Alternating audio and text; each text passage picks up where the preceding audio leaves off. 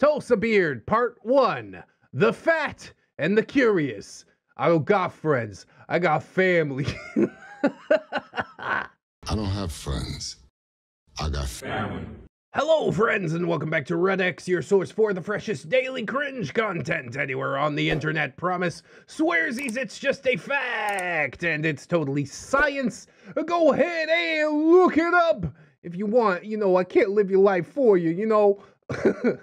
I do appreciate you showing up, though. Today we're jumping into r/Neckbeard Stories. It's actually from my personal subreddit, r/ReddX Reads, and it is from the illustrious patron, contributor, user Luca was a race car, just race car. Primus fans out there, yeah, you know what I'm getting at. I want to say driver so bad, but I can't.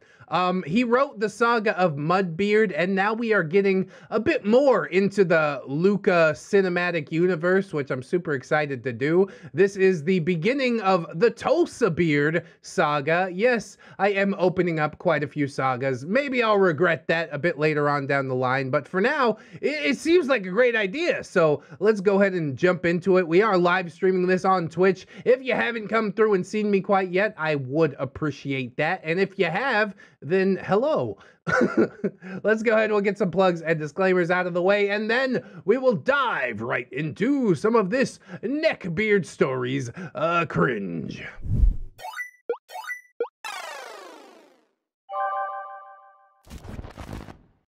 Tulsabeard, Part 1. The Fat and the Curious. I don't got friends. I got family. I don't have friends. I got family. Yeah, he ain't too fast. Maybe he's a little furious, but it's like that nerd rage, you know what I'm saying? That's normal for folks like myself. I guess we'll just have to see how it unfolds. Friggin' subscribe to ReddX! Whoa, yeah, you should do that, definitely. I appreciate it. Howdy! Hi, Luca. Hello, Reddit. Readers, guys, gals, and all the colors of our beautiful rainbow. Your humble OP here with the tale of a beard who I knew for several years during my stay in Tulsa. For those unfamiliar with me or my tale of Mudbeard, I will summarize. And actually, we probably need to get Mudbeard together as a compilation at some point. It's not quite far enough out that I feel like people will want to relive it, but soon. Everything starts, as my tales usually do, with Lily. Lily was my paramour for most of my young adult life. We'd known each other since high school, fell in love long distance via a MUD, which is a multi-user dungeon. For the youngins in the audience that don't know about text-based adventuring, it is pretty fun, actually. And we were on again, off again, until we finally moved in with one another in 2008.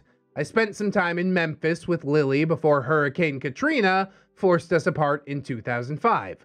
From 2005 through much of 2008 was another off period for us. I was trying to get on my feet in Tulsa, thanks to a friend from Gaia Online taking me in pretty much sight unseen. Well, that's what goes around comes around, right? I think you were a much better roommate than Mudbeard, so you got some karma to bank on there, and thank God for that, honestly. And that friend does get a shout out. Thank you, Rachel. I'll never forget what you did for me. If you happen to read this, I want you to know that I will always cherish the short time that we had together. If I weren't so oblivious or stupid, I would have appreciated you more. God damn, that sounds like another story within itself, but for another time. Lily will, again, be but a framing device for this tale. One day, the Ballad of Lily may be told, but that is not this day. I landed a job working for a satellite TV provider, thanks again, Rachel, doing technical support. I had started to make friends, and with that out of the way, let's get the cast list going. Satellite TV provider, like hooking it up or just selling it? Because I got some respect for the dudes that come and hook it up. I got no love for the people that are trying to sell me the ESPN sports package, okay? I don't even watch sports ball, but they're like, if you want to get Cartoon Network, then you have to buy the sports package. I'm like, that don't make no sense. I'm not gonna buy any of it. Just hang up the phone. Anyways, yeah, the cast list. OP, that's a me. Beanpole of a guy with a burgeoning alcohol problem as a treatment for a sleep disorder that I didn't yet know that I had. Beardy tendencies. I like that. But overall, just a dude trying to make it. God, aren't we all? My one pride and joy, a 2002 Mitsubishi Eclipse GT. Did you think that my name was just a random Primus reference? No. For a short time, in Tulsa, Luca was a race car driver. And he drove so goddamn fast, and he never did win no checkered flags, but he never did come in last. Thank you. Thank you for letting me do it. I just felt it bursting out of me. We also had Ray, a black man with legit anime hair. Looked like Cloud Strife most days, and would spend hours getting it just right. He lived with me for a while as a couch surfer, a coworker and friend. He owned an old 80s Toyota Supra, and for the entirety of this tale, he would rather spend his time under his car than under a woman. Legit attractive dude, and had women falling all over him, but he showed no interest. I'm not gonna ask about his sexuality. That's fine. If you like cars better, if you want to focus on what you want to focus on, that shouldn't be anything weird. It's curious why it becomes something of note, but maybe, yeah, it is just Luca telling us sort of about what the guy's like. We've also got Matt, the broiest bro dude to ever bro. Dude, party demon, whoa! A casual enjoyer of weebery, but would rather be cruising the streets in his 90s Subaru Impreza coupe stuffed with WRX parts. Met him through Ray, super chill guy. One of the few people that I keep in contact with to this day. Short, curly hair, and he rocked a soul patch. Hey, me too though! I guess all of these are like street racer car dudes or something like that, which is fine. I'm glad Luca is making friends off of the internet, honestly. Sometimes we need that. Crazy Matt was the patron saint of alcoholism and X. Oh boy. He drove a red stock Mustang that his rich daddy bought him, worked to afford car insurance, also met him through Ray. Wiry young man who probably tested positive for more STDs than I even know exist. If Glenn Quagmire was a racer and an alcoholic, then yeah, you'd have Crazy Matt. Whoa, second party demon, whoa! I'm not sure which one. I guess Matt will get a Travolta voice or something like that. We gotta see how their first line comes out. I can't decide on voices for him just based off of that. Not quite yet, anyways. And then we got Tulsabeard. I know what voice I'm doing for him. Insisted that everyone call him Draven. Oh, God. Because of course he wanted to have a super cool street name. Usually street names are earned. It's not something that you pick for yourself. What the hell? And why Draven? Oh, God. He drove a white 90s Mitsubishi Eclipse convertible that his rich uncle bought for him. A fan of fingerless gloves, though he didn't wear a fedora. Looked like comedian John Gabris's twin, spelled like B-O, and Axe's flavor of the month. Oh, Draven, Lord help us. I don't even know what I can say about that. Yeah, he seems like a character, and I'm sure we'll learn more than we ever wanted to know about him. So this will be a story with a focus on Tulsabeard, but it's also a chronicle of my life pre-Lily in Tulsa. As such, Tulsabeard may not feature in every chapter of this saga, but he will be the focal point of many a chapter. Interesting way to do it, but we'll see how you pull it off. Disclaimer, of course, beards are gross and crass, and they do gross, crass things. If anything beard adjacent makes you squicky, well, now's the time to check out.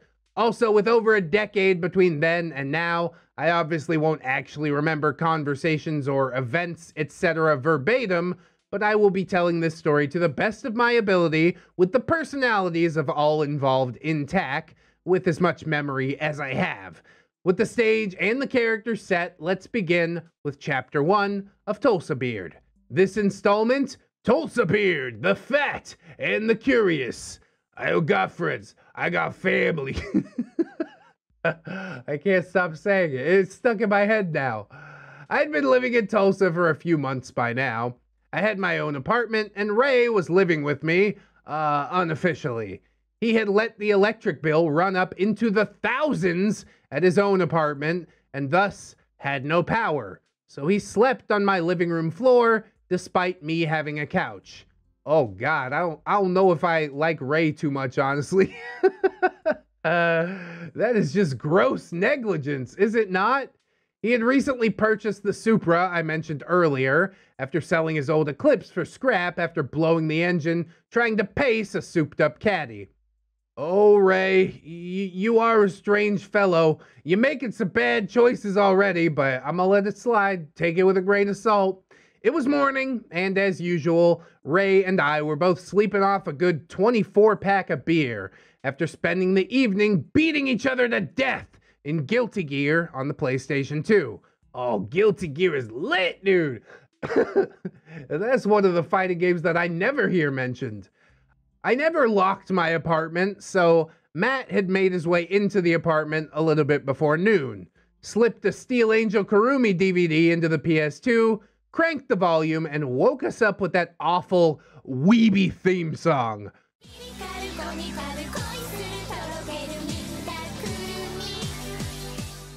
I jolted awake at the noise, and the familiar, not sure if still drunk or just hungover feeling came over me. Yeah, I've been there a time or two. The answer is usually still drunk because I didn't sleep for long enough. Most of my drinking days were in the Navy. To be fair, they woke you up early. I slipped on some pants and toddled into the living room, where Matt was gleefully dancing around Ray's still snoring form and poking at the poor man with his toe. I drunkenly stumbled to the fridge and popped the tab on another beer. Hair of the dog. I closed the open front door and turned off the TV. Yeah, what the hell are you doing, Matt? You can't even close the front door, sneaking into my house, etc. I don't think I like anybody in this story so far. OP, Matt, could you have picked a worse way to wake me up? Matt, well, I was trying to wake up Ray, but... We both looked down at his still form, softly breathing. I was certain that he was faking it. After a few seconds, Ray uttered, "Fucking finally," and punctuated his wakefulness with a fart as he stumbled to his feet and shuffled to the shower like a half-drunk zombie. Oh, beer farts, that's bad. You just crop dust the living room and leave? Curse you, Ray! Matt beamed at me and dove over the back of the couch and reemerged with a plain-looking cardboard box.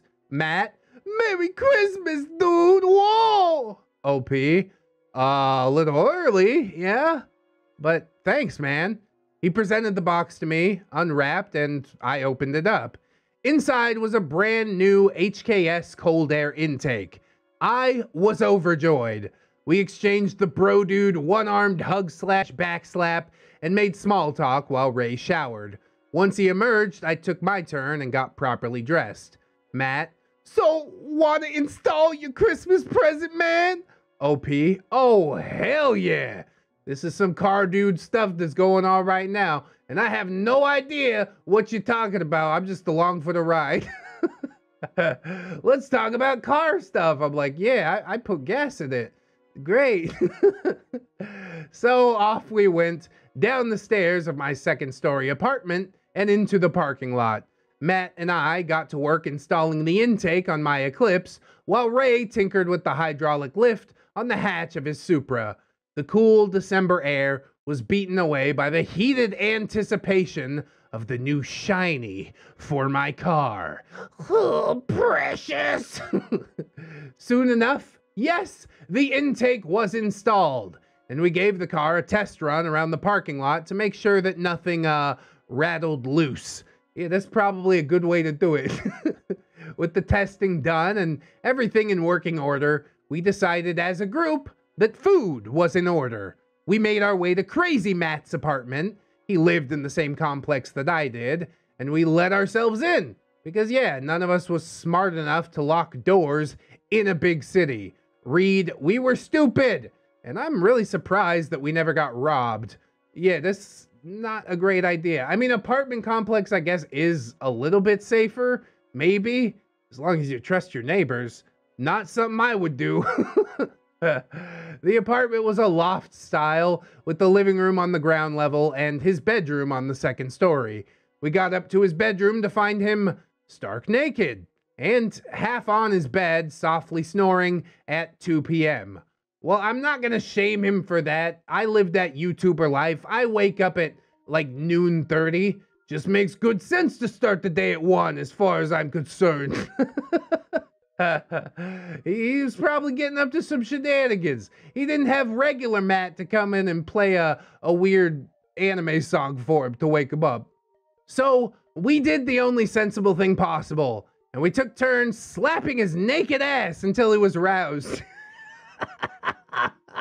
Now that is some bro dude stuff if I ever heard of it. Never one to miss an opportunity to be a horny weirdo. He let us know that he was awake by wiggling his butt and asking for more. Oh God, you just ruined this whole situation. No, please stop, you can't.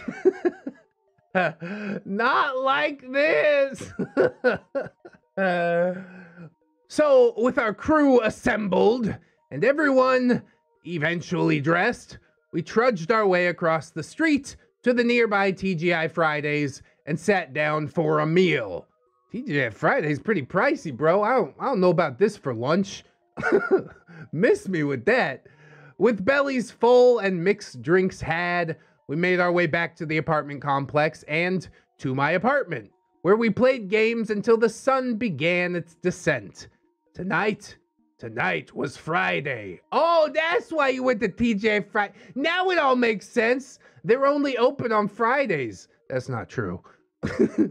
And Friday in Tulsa means Cruising Memorial, and Cruising Memorial means street shenanigans. Oh yeah, let's get in our cars. I got some new shinies or something like that. I mean, I think there's a street racing scene anywhere you go. There was one in Hollywood when I lived in Burbank. But I mean, especially in Tulsa, it strikes me as not much else happening. So good. I'm glad that you guys had the cars to keep you entertained. We all climbed into our cars, and we knew the plan. Cruise, have fun, meet at the carpet and tile store parking lot to flex and preen at about 10 p.m. Man, this is some real car guy shit. Completely outside of my frame of reference. But it is interesting to get a glimpse into it, isn't it? We've got so much trucker stuff going on, and now we've got race car things happening. Maybe I'm gonna have to learn about engines in order to continue reading these stories. I had a blast in my car. A new cold air intake wasn't enough to squeeze more ponies out of my car in any appreciable way, but it sure changed the tone that the engine made, and I was happy as a clam.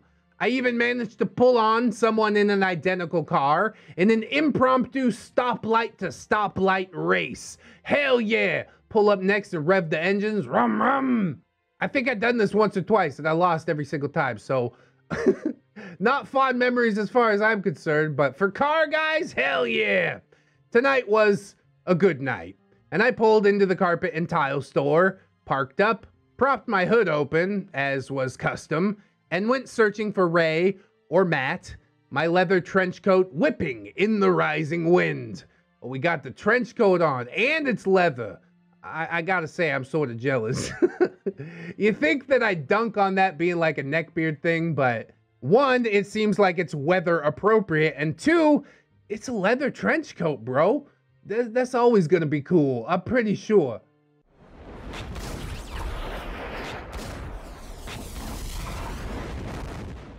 And The Matrix just came out, didn't it? Oh, Lordy. And OP even takes it upon himself to say, yeah, I was a trench coat guy. To be fair, I was told that it was a good look for me. I couldn't pull one off now, but back then I was in better shape and had better style. I was still shaking off the goth kid that I was in New Mexico, and the trench coat was one of the last items to go. I spotted Ray and made my way over to him. I said all I got to say about the leather trench coat. I think it's cool. I wouldn't rock it in the Philippines, but I would rock it if it's weather appropriate. That's when I heard it. Blasting into the open air came the paced thrumming of a heavy bass and a rattling license plate. I knew the song. It was some Eurobeat song from Initial D. Gas, gas, gas, gotta step on the gas.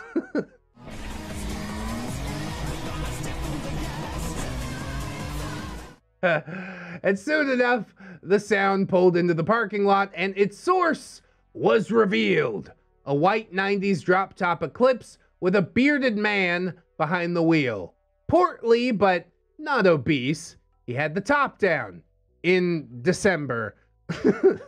Yeah, I guess. Whatever. The music cut off and he exited the car wearing a trench coat. Oh no. See, this is why Luca got rid of that trench coat. He's like, I don't want to look like that guy. That's how I look? Nah, nah, nah. Wind it back. His eyes scanned the parking lot, and he made eye contact with me. He must have immediately felt a trench coat brotherhood, because he started making his way over to us. Oh, God. Like I said during the Neckbeard iceberg video, it's a dangerous thing to dress like a beard, because yeah, they will feel a kinship. You will get into some conversations that you don't necessarily want to have. By the time he made his way to us, Matt and Crazy Matt had taken their places next to me and Ray. He stopped in front of me and shot out a fingerless gloved hand. Not one to be rude, I took his hand and shook it, smiling. Great, now your whole hand is orange. OP says, hey, new face, I smiled. Nice Eclipse. Ray used to have one, but it wasn't a drop top. You need some sound deadening around your license plate, though, because your bass rattles it. Tulsabeard beams a smile back at me, saying, thanks. I just got the system installed, so I'm still working out the kinks. I love my little Kyoko, though. Oh. This is not good. All right, Kyoko? He named his car after a tiny Japanese woman because he wants to be inside of her. Now, I'm not against naming your cars in any way, shape, or form. You know, I had a Honda Accord that I called Ron Burgundy. I had a Hyundai Accent that I called Hi-Ho Silver, which was kind of an ironic name because only 4 cylinders and slow as shit, but yeah, I'm for naming cars. But Kyoko? With the trench coat? With the fingerless gloves? I would be out of here already, bro. I can't do none of this. I instantly knew that he was talking about his car. We had all given our cars names too. And we all had weeby car names. Oh, Luca, what was your car named? Please tell me. I won't think less of you. I want to know. It was Mitsumi, wasn't it?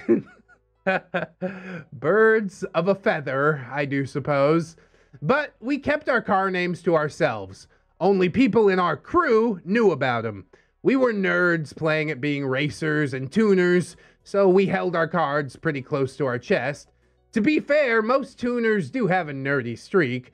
This guy was letting his freak flag fly, though, and I wasn't sure whether to be impressed or embarrassed. Yeah, definitely not impressed. I mean, it is cool that he's being himself and all that stuff, but I don't think I want to be involved, man. Especially now. I'm too old for any of this. OP says, all right, new face. Want to have a go? I got an Eclipse too. Let's get to know each other. I wanted to impress my friends, and honestly, I thought that I could take a drop top. Tulsabeard, All right, man. But you might get mad when you see my tail lights. OP. All right. We got a race. You know where to go? Tulsabeard. Actually, no. He sheepishly looked down. It's my first night really getting into this stuff. You don't say. What? I mean, I guess everybody has a first night, but yeah, you probably don't want to let on to that. I'm going to go ahead and put my money on Luca, not just because dude's a neckbeard, but yeah, it's his first night. Why you going to bet on the new guy? And he's already out here talking big stuff. Yeah, check out my taillights. Like, bro, do you even know how to drive that car? OP just said, all right, just follow me and my buddies. There's a lonely stretch out by the Bass Pro Shop that's not patrolled, and it's nice for a good quarter.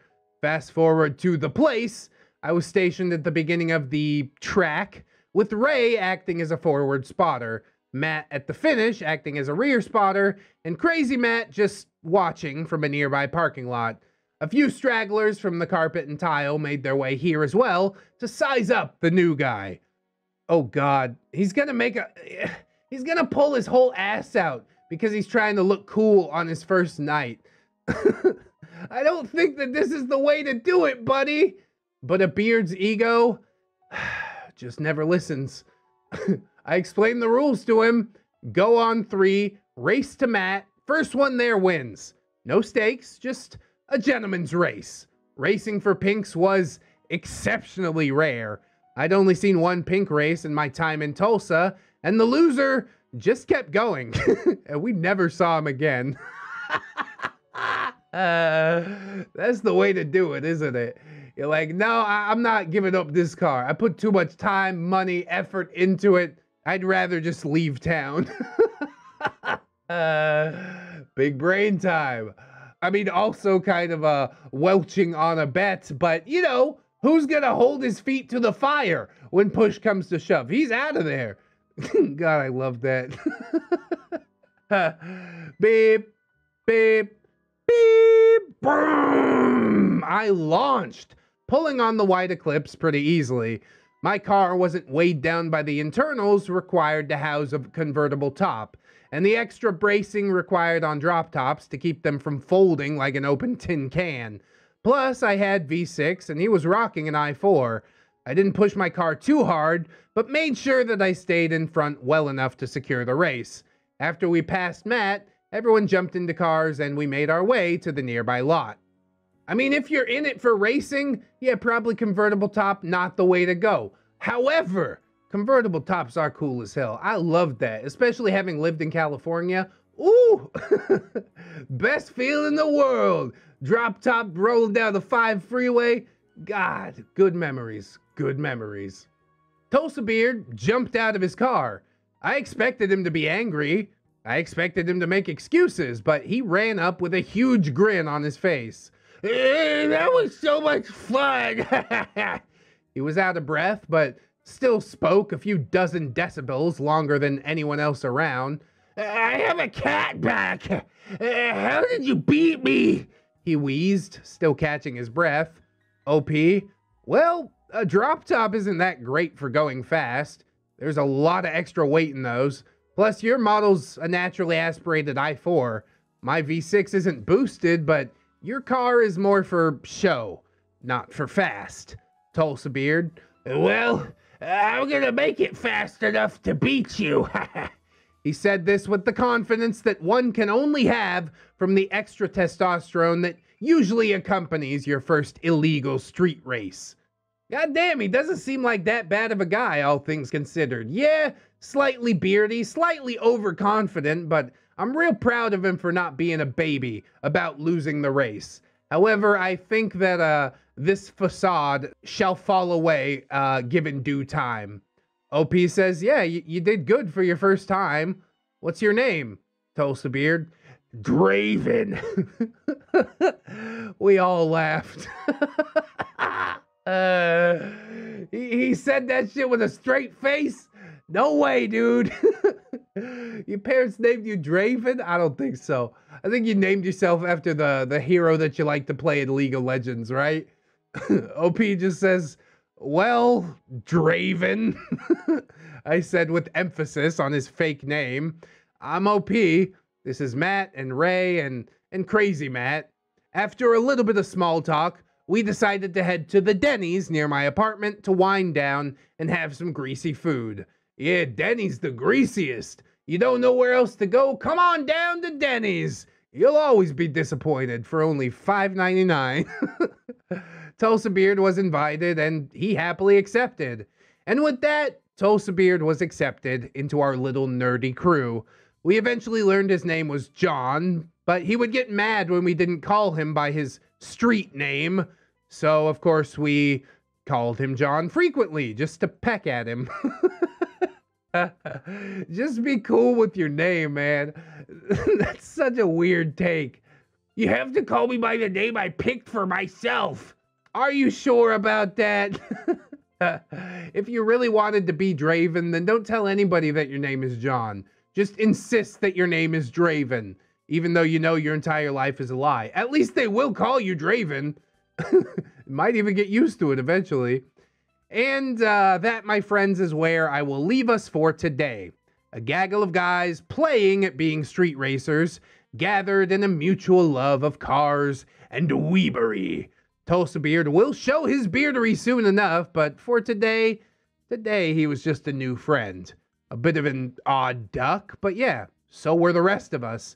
No apologies for grammar or spelling mistakes. Own your mistakes. Luca, out. Honestly, a really fun little story. I was happily surprised by this beard.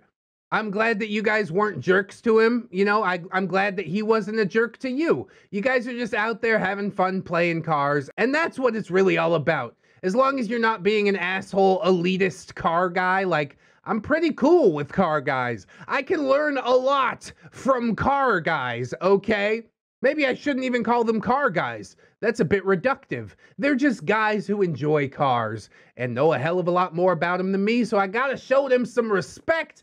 And again, I gotta show them respect for taking the street race loss in stride and also accepting this odd duck into their fold. I'm excited to see how Tulsabeard will progress, perhaps devolve. It might end up with a happy ending. I'm not really sure. Tulsabeard, Part 2. The Ballad of Julie. Oh, Julie. That's a beautiful name, honestly. It's like the daughter of a jeweler. Or maybe she was born in July. All right, I'm gonna stop. Let's not go down the dad joke route quite yet. Also, friggin' subscribe to ReddX. Yeah, do that if you didn't yet. Also, howdy. Hi. Luca was a race car. Was good with it. Hello, Reddit readers, guys, gals, and all the colors of our beautiful rainbow. Your humble OP here, continuing the tale of Tulsabeard. Fairly harmless beard, but he ticked many of the beard boxes.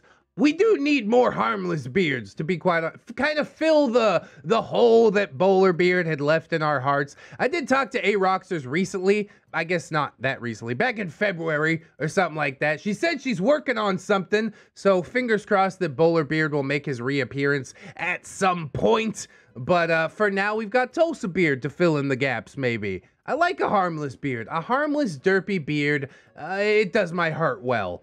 I consider myself sort of a harmless, derpy beard, I suppose. I had started a job working for a satellite TV provider as technical support.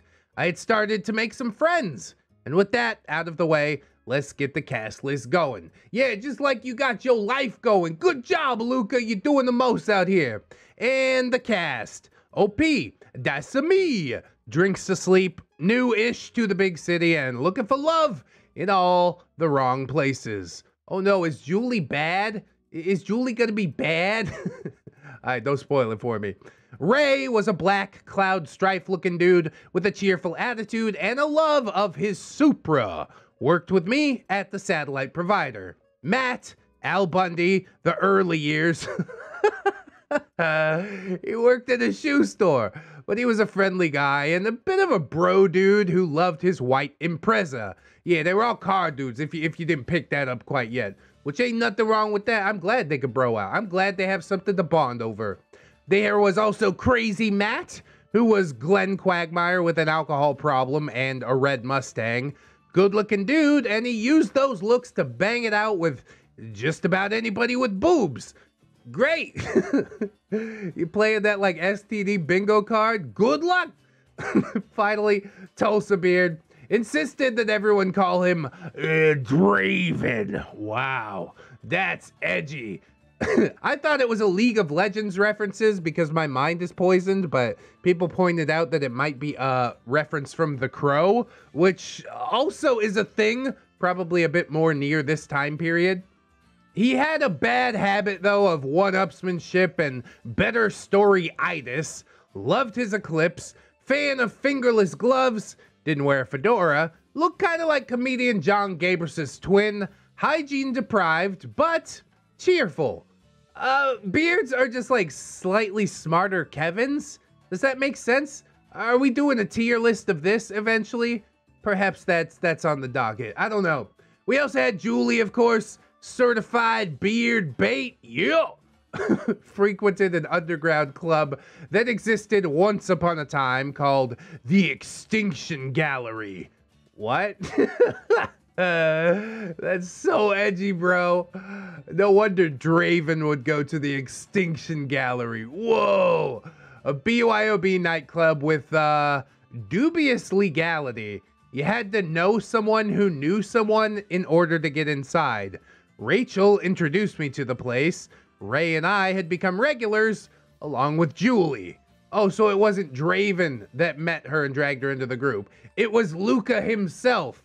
And then, what? Tulsabeard, like, makes it really weird and awkward, and he starts maladying her? I got a lot of questions. There's a lot of way this dynamic could go, right? I guess we'll have to just read on and find out. This will be a story with a focus on Tulsabeard, but it is also a chronicle of my life pre-Lily in Tulsa. As such, Tulsabeard might not feature in every chapter of this saga, but he will be the focal point of many a chapter. And like I said last time, it seems like an interesting way to do things, but you tell the story, you know, I'm just along for the ride, essentially. Of course, we also need our disclaimer. We should put this disclaimer on Chris Trucker, too. Beards are gross and crass, and they do gross, crass things. If anything beard adjacent makes you, squicky, then maybe now's the time to check out. Also, with a decade between then and now, I obviously won't remember conversations, events, etc. verbatim, but I will be telling this story to the best of my ability, with the personalities of all involved intact and with as much memory as I have. With the stage and the character set, let us begin with Chapter 2 of Tulsabeard, this installment, Tulsabeard, the Ballad of Julie. I don't know if we're gonna get all that much Tulsabeard in this one. It sounds like it's mostly a Luca and Julie thing, but I guess we'll have to see. After last installment's race, myself, Ray, Matt, and Draven came along. Bro, can I call him Tulsabeard? I really don't want to call him Draven, okay? I'm not buying into this delusion with him. We're not friends like that, all right? Your name's Tulsabeard. Just be who you are. Crazy Matt decided that we was going back to go cruising. It was around midnight 30, and we piled into a Denny's just down the road from my apartment complex. Yeah, that's where you go at midnight 30, isn't it? Denny's. And we're too poor to order food, so we just drink coffee for 4 hours. What a fucking nightmare. Don't even tip the waitresses. God, I was such a little dick in high school, wasn't I? Thought I was so cool, but I was just a little asshole. That's what it was. Julie was sat at a booth, poring over her books for homework, in between bites of her Grand Slam. Oh, she balling out. She got a Grand Slam and everything, right? What, you read books? What? You think you're better than me, huh? I'm just minding my business. Myself, Ray, and Matt knew her at this point, and we all pined for her. Oh, she is supreme beard bait, I see. Except for Ray. Ray only had room in his heart for his car. She was very conventionally attractive and had a witty, wry personality that made us all feel welcome, yet she was unafraid to barb us. she was one of the guys if all the guys wanted to also bang her. I mean, then she can't really be one of the guys, right? I mean, I guess she could, but it makes it a little awkward. There's just a couple added layers of awkwardness in there. Maybe she ignores it. Maybe she's oblivious to it, but women are pretty perceptive generally. I think she probably knows. And that's why she makes with the barbs, right? To shut you down just a little bit. That's my working theory anyways. A little bit of armchair psychology. Well, we all made ourselves comfortable in a booth adjacent to Julie, and we exchanged hellos. Draven, however, Tulsabeard, was struck. Tulsabeard, hello, ma'am. Oh, God. Ma'am. Ma'am is what you call, like, the local librarian or something like that. Don't call somebody your peer who you're trying to bang. Don't call them ma'am. I understand you think it's respectful, but I think just hello is respectful enough, right? To whom do I have the pleasure of making your acquaintance? Oh my God. Oh my God. I think I'm gonna be sick. I think I'm gonna be fucking sick. Why are you talking like that? Stop it! Julie laughs.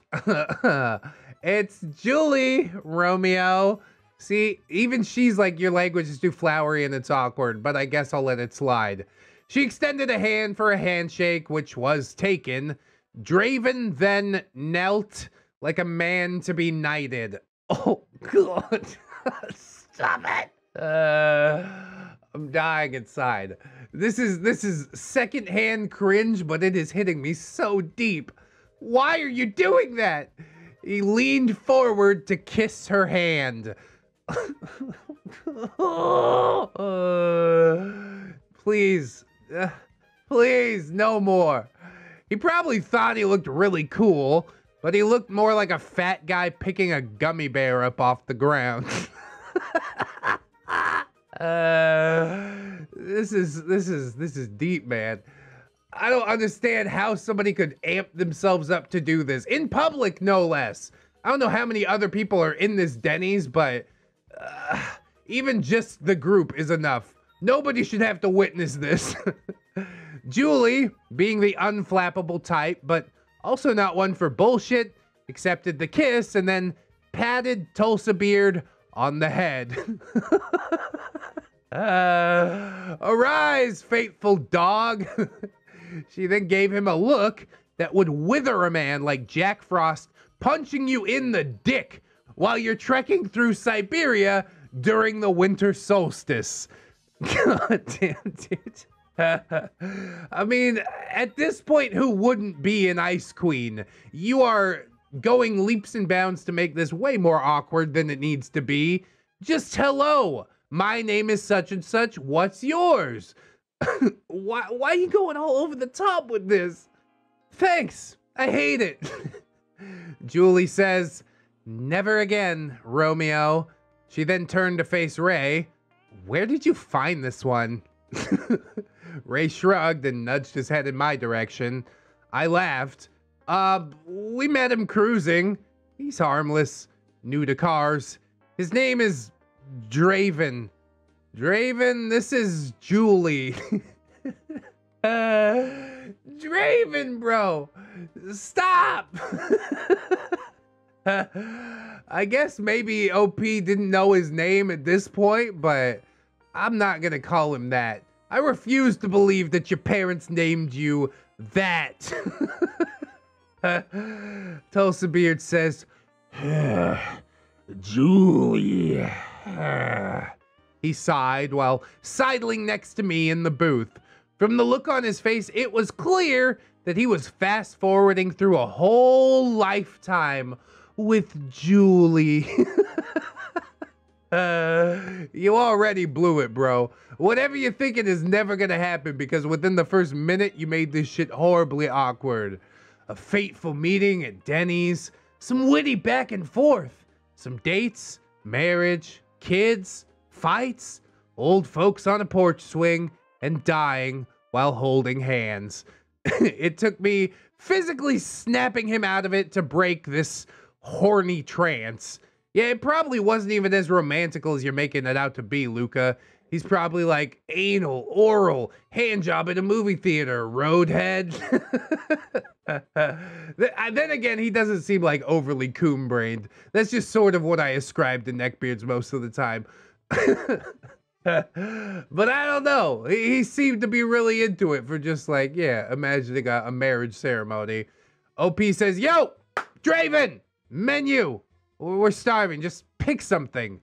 I ordered the appetizer sampler, greasy fired slop, but it was so good with marinara and ranch. Oh, God, you guys got enough money to order food at the Denny's? That's next level. I guess I stopped going to Denny's once I got out of high school. I haven't been to Denny's since I've actually had money. Maybe I should go back. Maybe I should tip the waitresses that I never tipped. Ray got the same thing. Matt ordered a Grand Slam. Draven ordered 2 full entrees, something with steak, and also a moons over my hammy. Oh, and an appetizer. Bro, he a hungry boy. You paying $20 for steak and eggs at Denny's? God, who you trying to impress? Oh yeah, Julie. I forgot. He just wants to make sure that she knows that he could ball out when he really wants to. When it comes to steak and eggs, I don't care. No price is too much. Matt, Ray, and I made small talk with Julie while she did her classwork. I believe she was majoring in biology. Sorry if that's wrong, Julie. And yeah, we waited for our food. Eventually, it all arrived, with Tulsabeard's multitude of plates taking up the majority of the table space. We opted then to split our eating endeavor between 2 booths. Yeah, this is already super awkward, man. I don't know why you need 2 entrees and an appetizer. Didn't Lucas say in the last episode that he wasn't even that fat? Does he work out? What's going on here? He's got an overactive thyroid or something. As we finished up, Julie also stood, placing a black bowler hat on top of her fiery red head, waves of crimson washing over her back. A bowler hat, huh? For a chick? I don't know. I used to pine for a punk chick in high school that had like a shaved head, and she'd always wear these funky hats, neckbeard hats as you call them nowadays. But yeah, I could see her with a bowler. I could see how it would be maybe cute or something. And no wonder it drives the beardy boys wild. Yeah, this all is making sense to me now. The gallery? She asked us. The gallery, we almost all responded. All but Tulsabeard, who choked on his moons over my hammy and, almost scrambling, got to his feet. Bro still ain't done. See, you ain't even big enough to eat all that you ordered, are you? What's the gallery? He asked with a mix of desperation and panic, again at about twice the decibel level of what would be considered polite talk. Yeah, he's so scared he's gonna get ditched right now. No, that's fine. You're in good. You're a little bit weird. Sort of borderline, but you haven't been ousted quite yet anyways. Julie then shushed him. God, that woman. She knew what she was about and she reveled in it. Yeah, we got a manic pixie dream girl come to life. Except she ain't really giving any of these boys the time of day. She's like, we can interact, but I don't want to be involved romantically with anybody. Ever. I'm studying. And that's the way it should be, I guess. She definitely knew that we all wanted her, and she teased at us.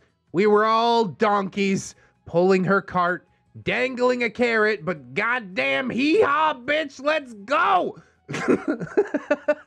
Hey, everybody, we're all gonna get late. You're never gonna get a taste of that carrot.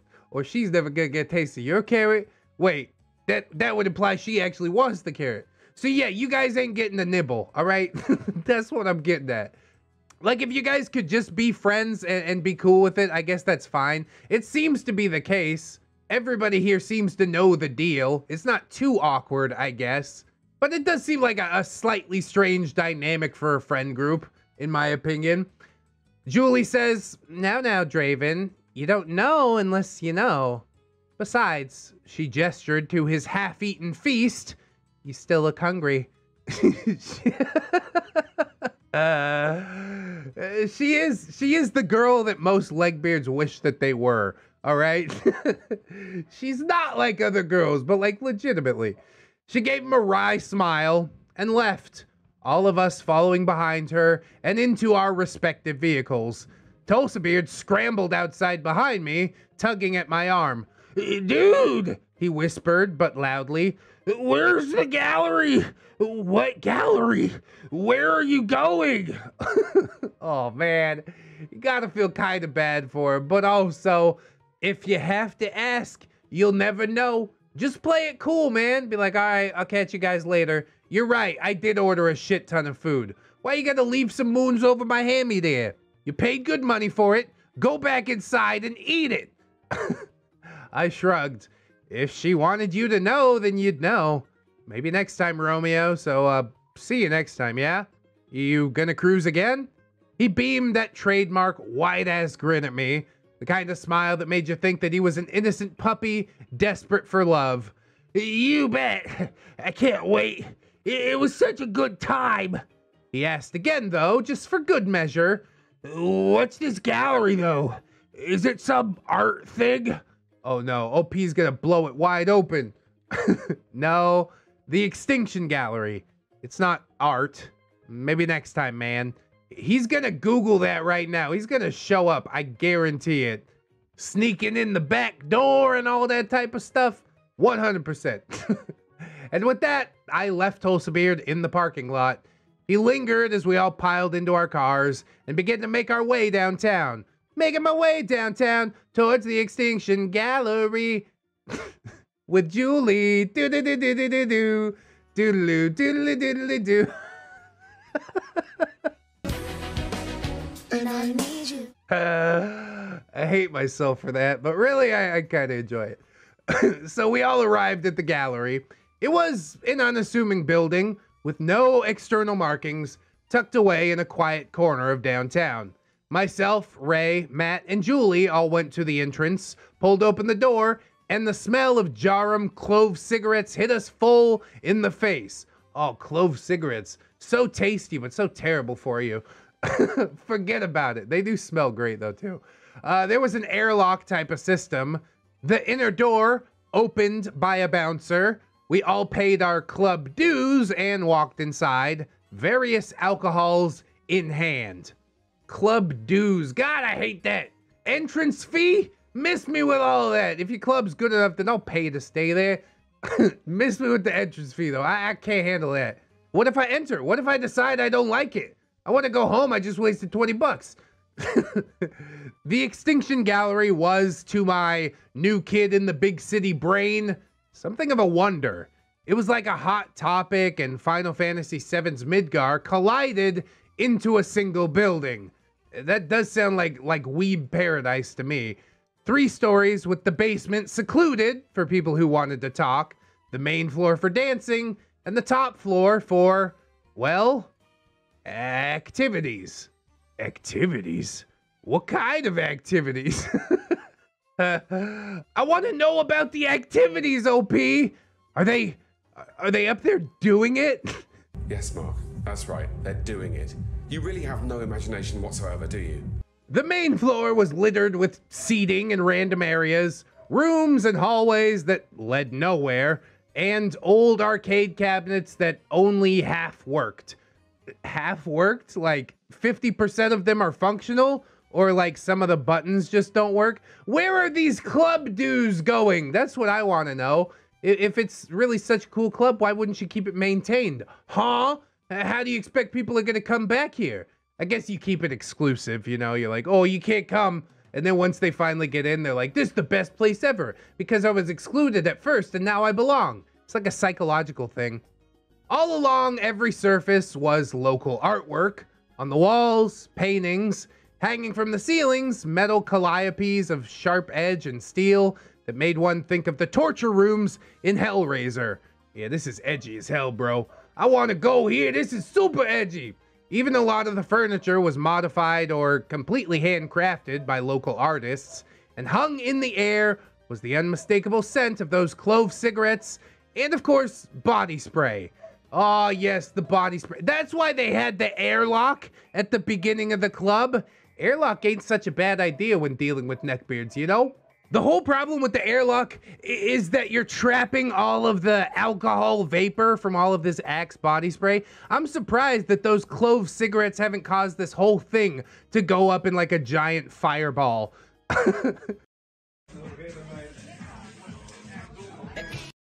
This is not a good place to be. I want to go home. The very back room of the main floor was where the dancing took place, and that was where Julie loved to spend her time, swaying to the steady thrumming of some local emo-core EDM DJ tucked away in a corner. Other people danced, of course, but my eyes always somehow found their way to Julie. Oh, come on, man, let it go. She's not interested. She loves the chase, but she's never gonna give it up. Don't waste your affection on that, all right? At least as far as I'm concerned. I wouldn't bother. She moved fluidly, lost in the music, ignoring the world and its worries, all while looking like Gerard Way had a hot sister. That's a really weird way to put it, but okay. I guess I can see it. She never would accept a partner, opting to dance alone. I found myself sitting in a corner, my own clove cigarette pursed between my lips, between swigs of some cheap swill that I bought at the local Quick Trip before we started cruising. At least you stopped driving before you started drinking. That's great.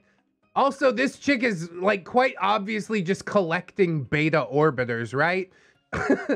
There's no nice way to put it. I'm not into this style, really. Once I figured out that this is how it was gonna be, I'd be out in a second.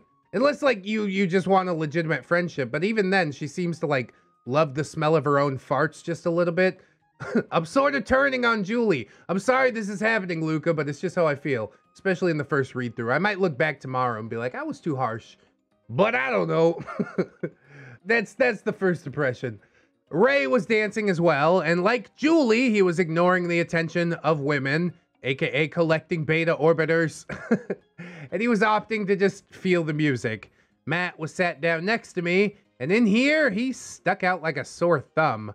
Ray and I still held on to some goth looks, but Matt was the jockish type, who wore Abercrombie, mirrored sunglasses, and fashionable tennis shoes with blue jeans. He was happy, though, to be with his friends at what he felt was an exclusive members-only club, which, to be honest, it was. And really, that exclusivity is probably the only thing still holding it up. And yeah, it doesn't really matter what you look like, right? I get that it's sort of a emo-core goth club or whatever, but I can still come in here wearing Abercrombie, right? My money is still good here, right? Say right.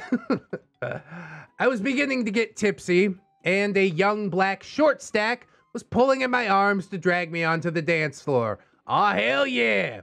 I obliged, and we lost ourselves in the music for a while, dancing together in the way that emo mid-2000s people do. Just basically just bobbing your head. Like the goth kids on South Park. No, no, no, no, no. I'm not gonna be in the talent show. About 15 minutes had passed when I heard my name being called from the front of the house. I toddled my way towards the entrance where a bouncer is basically holding back a figure from entering the cathedral. Called it. Called it! 2 guesses as to who that figure is. Do you know this guy? Marcus asks, and I peer at the man. Trench coat, fingerless gloves, short curly hair, and a patchy beard. I knew him. It was Tulsabeard. God damn it, I knew him all right. He must have finished his meal at Denny's and made his way here, somehow. This was a place where only people who knew people could get in. We'd been there for hours. My only guess is that during my explanation of the gallery, I must have mentioned downtown, and he drove around mindlessly until he spotted our vehicles. Damn, dude. He really is like a lost little puppy. I feel bad for him, but come on, dude. You don't really have to go to lengths like this to get yourself included. People will think you're way cooler if you're just like, all right, man, see you later. You know what I mean? Maybe next time you'll get to go. Also, I want to point out, if everybody has to know somebody to get in, then how did the first people get in? Oh! Club must have not been very poppin' for a while, and then they realized that by keeping people out, they could make it more popular, 'cause it's exclusive. Tulsabeard shouted out, OP, it's me, Tulsabeard, we met tonight. You gotta vouch for me, dude. By this point, I was pretty drunk, and 4 a.m. was coming upon us, but through the haze, I remembered Julie rebuffing him. She didn't want him here. I'm not proud of what I did, but then again, he also basically stalked his way here. OP said, I got no idea who you are.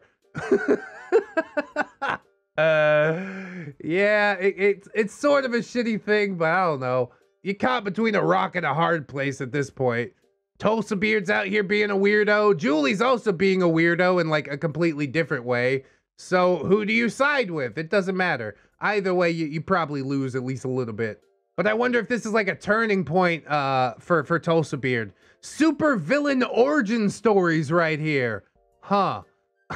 I could see the betrayal and tears welling up in Tulsabeard's eyes as Marcus dragged him out of the entryway and shut the door.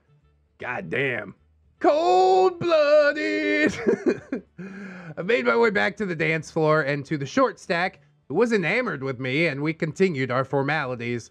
It wasn't long, though, that the light came on and people began to be ushered out into the hazy pre-morning cold. There was a whispering in my ear, and I knew what had to be done. I never knew her name. All I knew is that I drove her back to my apartment, we had sex, and I ordered her a cab rather than let her stay the night. There you go. I mean, that's what she's looking for, isn't it? If she really wanted to stay, she would have asked to stay, right? Personally, I wouldn't have done it. I'm into short stacks, but I don't do shit like that. But as far as Luca goes, hell yeah, dude. I'm glad you got it in. Good on you, boy. And he even rebuffs himself in the next sentence. Don't do that, all right? You're a grown, consenting adult. Do what you want to do. It's not for me, but no worries. You know what I'm saying? Luca says, I'm not proud of the man that I was back then. But then again, making someone do the walk of shame is hardly the worst thing I've ever done. I'm sorry I never learned your name. I'm sorry I drove under the influence. I'm sorry you didn't stay the night. Rachel hurt me. For reasons I now understand, because I was the idiot, not her, but it hurt. Oh, there's a Rachel story here. I guess that's like a whole side tangent of the Luca cinematic universe. I put all of my pain into that woman that night. She deserves so much better than the man that I was back then, and my pretending that she didn't exist at subsequent visits to the gallery was a slap in her face. She stopped coming, and I know that that was my fault. Yeah, God, that's rough. Don't pretend that she doesn't exist. You just be like, hey, we had a good time. All right, see you around. You know what I'm saying? I don't know. I'm a little bit torn, but I can't lay into Luca too hard. We've got too many other targets in this story anyways. I'm keeping my eyes peeled. The next week just flew by, and Friday night was upon us again, and we were parked at the carpet and tile store just vibing when Tulsabeard pulled into the parking lot. He got out and walked up to me. A mixture of betrayal and sadness as I walked from my friends to meet him halfway. Tulsabeard, dude, what the fuck? You don't know me? We raced. We ate at Denny's. I thought we were friends.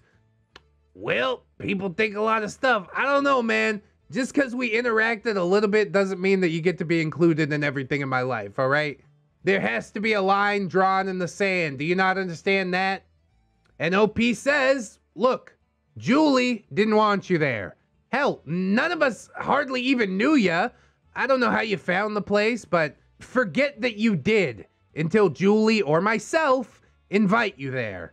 I spit the halfway done cigarette from my lips, crushed it under my boot, and got uncomfortably close to him. OP, are we clear? Tulsabeard shrank a bit. Yeah, man. We're clear. I'm sorry. Oh, look at Luca. Big man on campus, aren't you? With his exclusive goth club. I don't know, man. I don't know if I'm liking this side, honestly. Good. I clapped a hand on his shoulder and walked him back over to our group. He had fucked up, but the truth was that we were all messed up in our own ways, and maybe there was something to be chiseled from this doughy clay.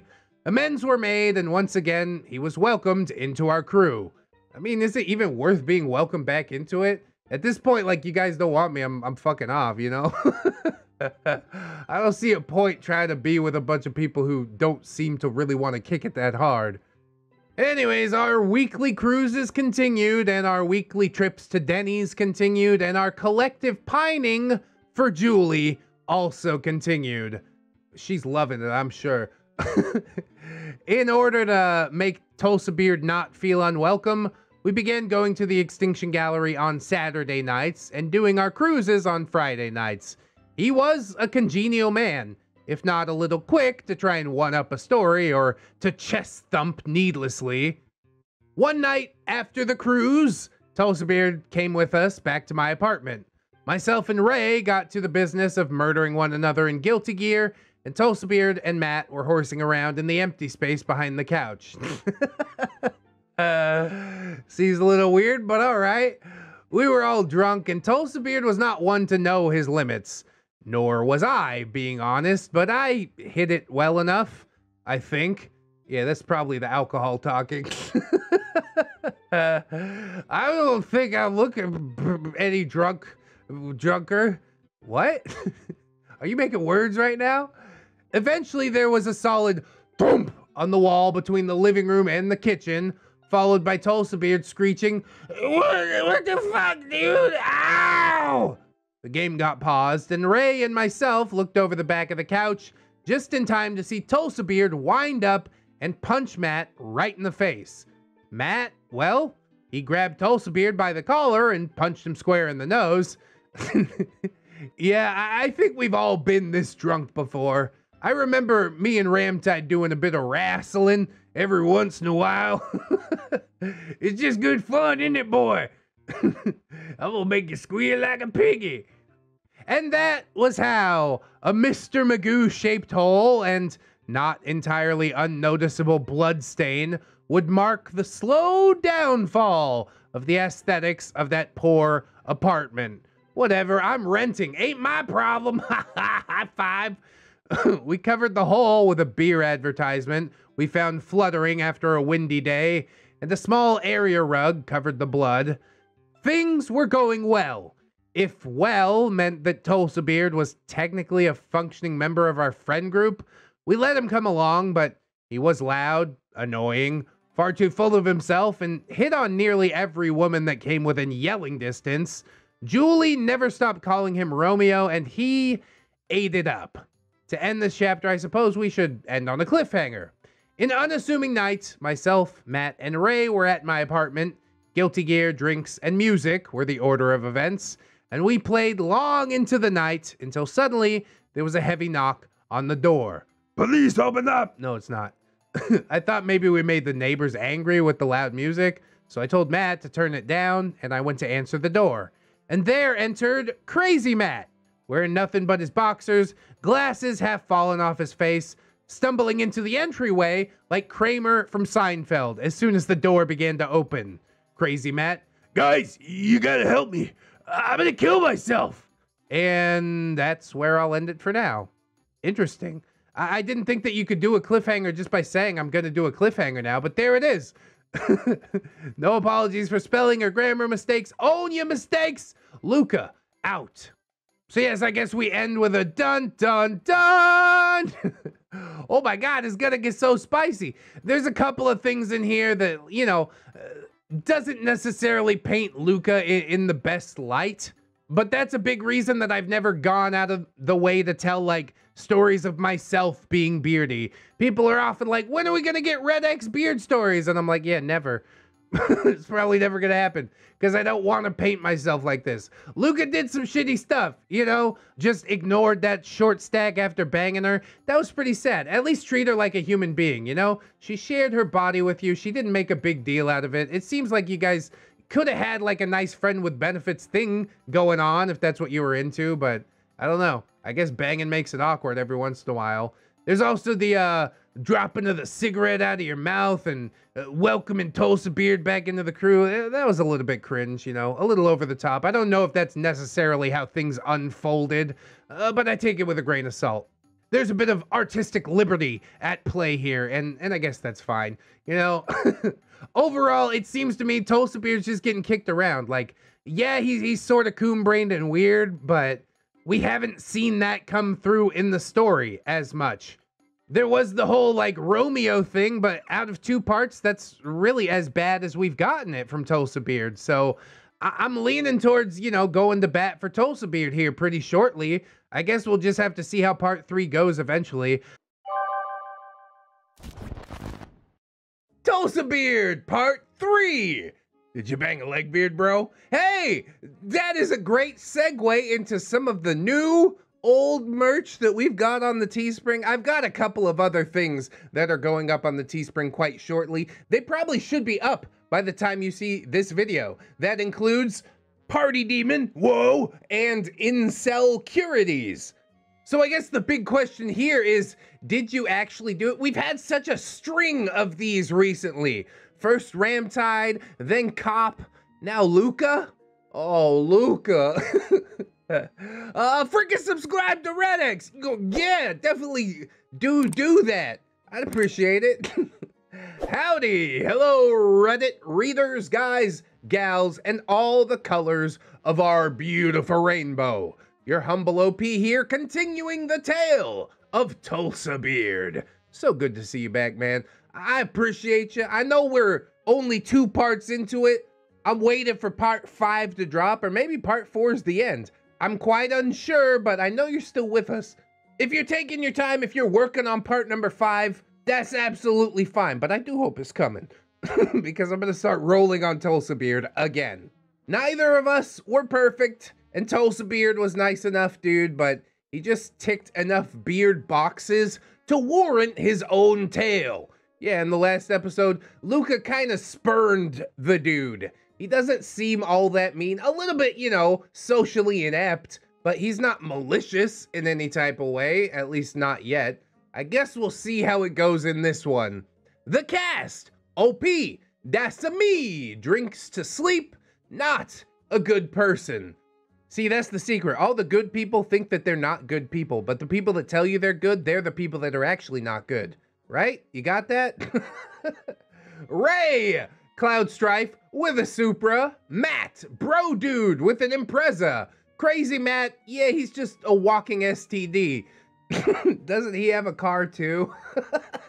I'm sure he does. Tulsabeard is our beard of the tale. Looked like Jack Black didn't shower for an entire month. That's impressive, honestly. Jack Black looks sort of like a scuzzy dude to begin with. Not to come at him. I'm sure he smells great, but just the way that he looks, okay? Speaks about 30 decibels louder than everyone else.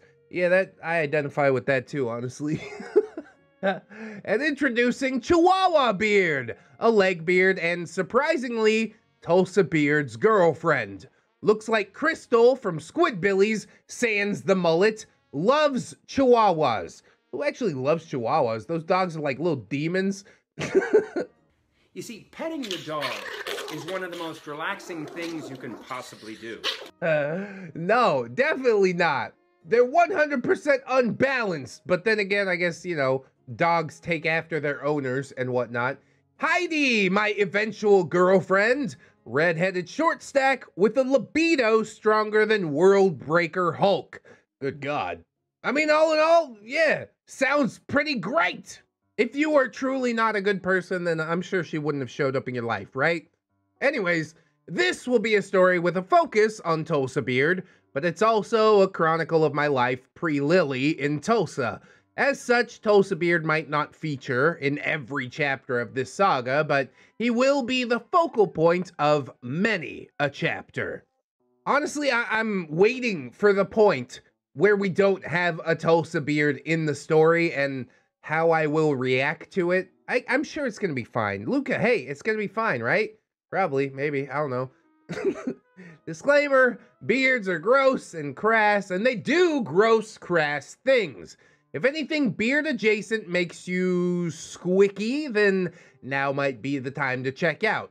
This episode also depicts some sexual content, so if that bothers you, again, maybe check out for just a little while. We got plenty of other videos if you like. Also, with over a decade between then and now, I obviously won't remember conversations and events verbatim, but I will be telling this story to the best of my ability, with the personalities of all involved intact, with as much memory as I have.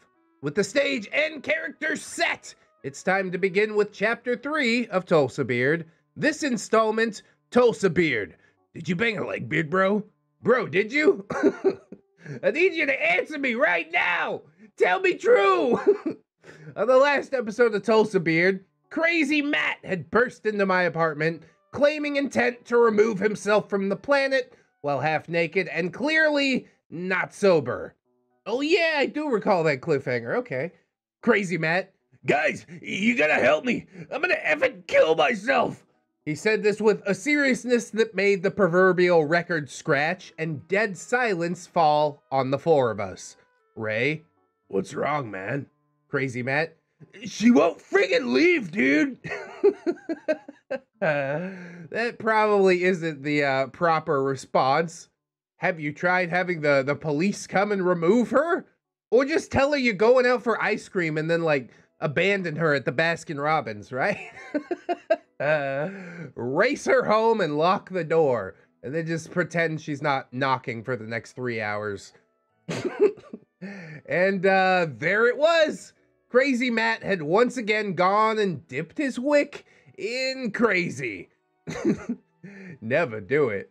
He explained that a woman was in his apartment, high on various substances, and refused to leave his abode after he got done doing the deed. Yeah, you probably don't want to call the police if she's been imbibing something that's not necessarily legal. I still stick with the abandon her at Baskin-Robbins plan. 100%. Depending on what she's been consuming, she might be like, bro, that sounds great. Yeah, Baskin-Robbins, let's go. It gave me flashbacks to what I had done to that poor woman at the gallery. I felt a pit growing in my stomach, but we all agreed to help Matt. I got on the phone to a cab company. This was like way before Uber, etc., and ordered a cab to our complex. Matt and Ray gave Crazy Matt a pair of my pants so he wouldn't be waving his, little Matt around while on the trip back to his apartment. Are y'all the same size, or is he just walking around with the button undone, or whatever? Be careful with the zipper, bro. You don't want to munch some hairs. Soon enough, I was following behind them, smoking like a train. We entered Crazy Matt's apartment and opted to send Ray up to conference with the woman who was invading Crazy Matt's home, as he has, to this point, shown no actual interest in the opposite sex. I mean, I guess that's a solid plan, but are you really worried about whoever goes up there, like, sticking it in this chick or something? I don't understand. Is the fact that she's naked off-putting to you, perhaps? I'm a little confused by the logic, but okay, raise the pick, that's fine. There was a hushed conversation, some crying, more conversation, and eventually, I heard the honking of a horn outside. I stepped out to find the taxi waiting. I walked out, stuffed a 50 into his hands, and asked him to just wait for a bit. Yeah, okay, that'll buy you 10 minutes. After about 5 minutes, the textbook definition of manic pixie dream girl would emerge from Crazy Matt's apartment. Yeah, with emphasis on the manic. Also pixie dream girl, but mostly just manic. One of Matt's shirts on, but otherwise she was clothed properly, and she would climb into the back of the cab, mascara running down her cheeks. Honestly, I guess she had some expectations that weren't met or something like that. This is why we need to be open and honest with our conversation. I don't really know how Crazy Matt convinced her into the bed. Maybe he was promising something that he didn't plan on delivering, but I don't want to speculate too much. I'll still give him the benefit of the doubt, okay? I wasn't a fan of Crazy Matt after this encounter, but I kept it to myself. Oh, so Luca's thinking the same thing. This is why he gets called a walking STD, because yeah, he basically is. He will say anything just to put it in. The reason I kept it to myself was mainly out of guilt for the parallels between this incident and what I had done at the gallery. I saw a bit of crazy Matt in myself, and I didn't really like that. Yeah, it's always hard to look into the mirror, man. That's why my kids drive me crazy too, because they're exactly like me. It's horrifying. I simply told him he owed me $50 as we passed each other on our way back to our respective apartments. Did you ever get to 50? I need about 350. I ain't giving you no 350, you goddamn Loch Ness monster! A few weeks later, Tulsabeard would show up at my door unannounced. People did that a lot. I had the tendency to ignore phone calls because I was either working or drunk or driving, so people would just kind of show up. Drunk or driving, that's good. Drunk and driving, that's bad. But I also don't want people knocking on my door at all hours, just showing up like I gotta answer. Close the curtain, turn the lights off, I ain't here. I don't feel like interacting socially today, thank you. Tulsabeard, hey man, you wanna come over to my place for a bit? It strikes me that you've never been to my place, even though I spend a lot of time at yours. Oh no, does he live in a nest?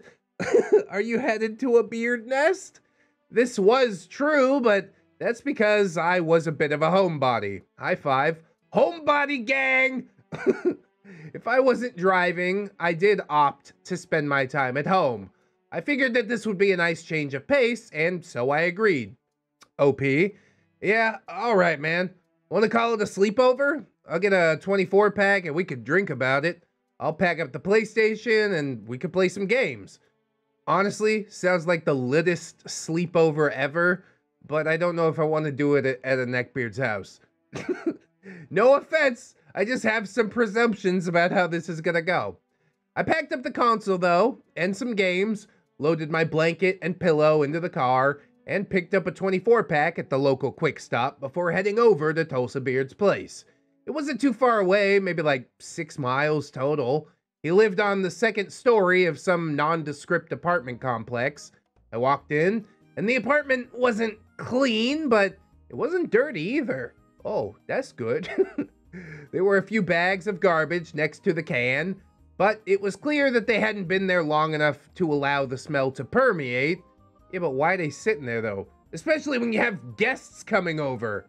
That's probably what happened. He did that last minute clean, shoved everything into a garbage bag. I know what's going on here. He lives in a pigsty, but he doesn't want you to think that he lives in a pigsty. And OP echoes my sentiments exactly. I really should start reading ahead a little bit. It looked like he hastily tried to clean up, but just kind of gave up halfway. If I were to describe the smell, I would have to say it was a little musty, with a tinge of BO and just the slightest hint of old garbage. Oh yes, everybody loves their own brand. It's magic, isn't it? Nothing overpowering, but it was not pleasant either. Tulsabeard, welcome home, man. What? I'm not moving in with you. You understand that, right? He boomed, arms stretched outward as if inviting me to survey his kingdom. It was a 2-bedroom apartment with a small galley kitchen and a dining room, decent-sized living room, and 2 average bedrooms. His bedroom was rather Spartan, a full-size bed tucked into a corner, and a computer on a desk adjacent to it. The other bedroom was completely empty. Creepy. He's gonna ask you to move in. I unpacked my things, and we got to the business of playing video games. Every round I won, he'd blame the controller or say, he was sitting in an uncomfortable position. Or as the drinking progressed, he'd blame it on the drink, slowing his response. Yeah, whatever, man. Just accept the loss. Like, you can still have fun with a video game while losing. Luca owns the console. You do not. Expect to lose. But eventually, play it enough, you'll get better. And the first time you win, God, that's gonna feel like triumph. But don't be a little baby boy and be like, the controller's broken. Come on. Just take the L. Sometimes it can be fun, I swear. Soon, though, there was a ring at the doorbell. Tulsabeard stood up quickly and went to answer the door. He threw his arms around whatever was in that doorway and gave it too long of a public sloppy kiss. Oh, God. I smell it coming. Smells like tuna fish and corn chips. It's coming down the hall. Tulsabeard. Hey, OP. Meet Chihuahua Beard.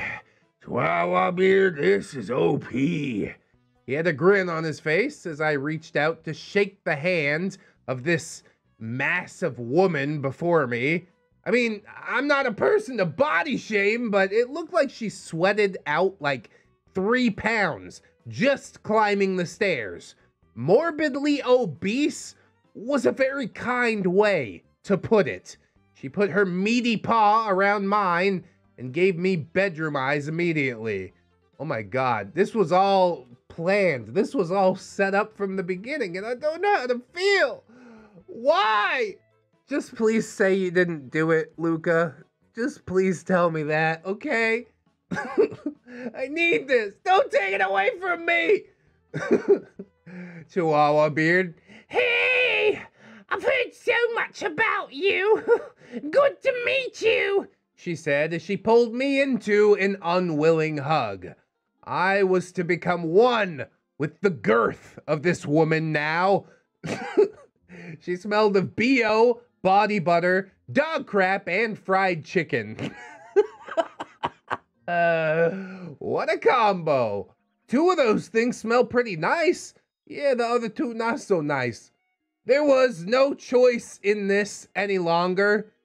Truth is, the game was rigged from the start. There was only me suffocating in what I assumed was the sweaty breast meat of this woman as the hug was pressed into me with the force of a large vice. She's trying to suffocate you to the point that you can't refuse. You just pass out and she'll have her way. God. Oh, I'm not drunk enough for this. I'm gonna go home. That's fine. I'll walk 6 miles. That's nothing. I'm just gonna leave now. Just as soon as I was sure that this was going to be my life forever, I was released, and with a gasp of fresh air, I was free. Tulsabeard, this is my girlfriend. Oh, God. Why is your girlfriend using her pheromones on the OP of our story?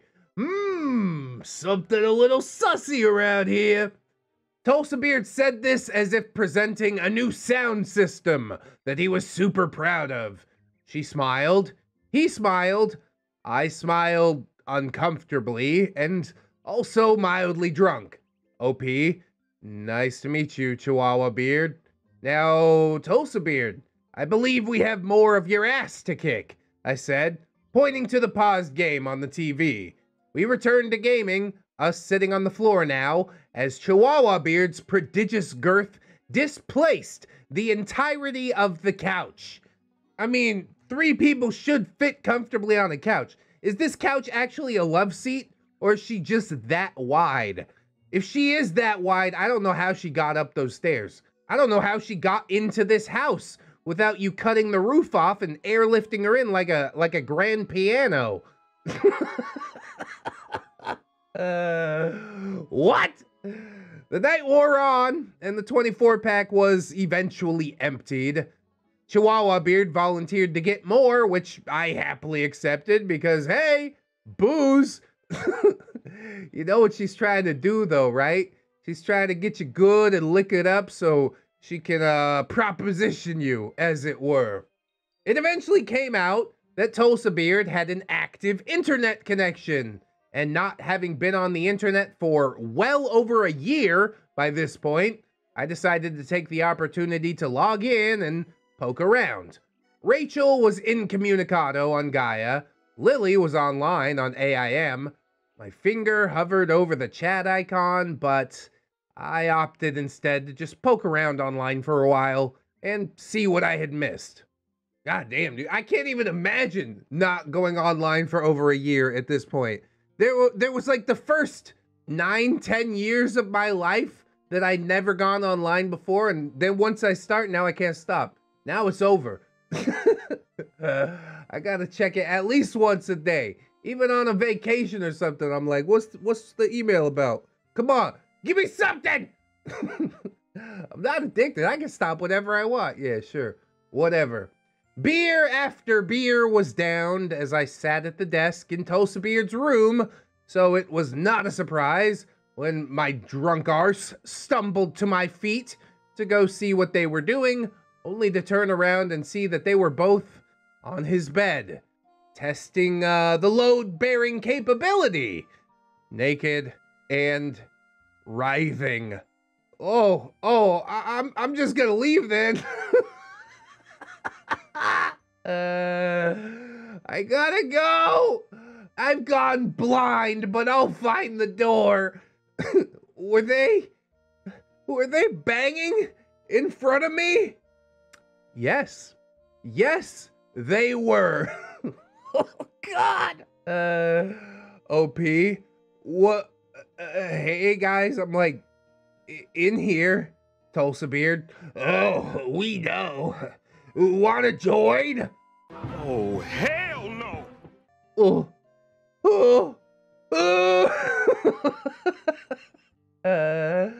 That's it. The atomic disintegration of my spine.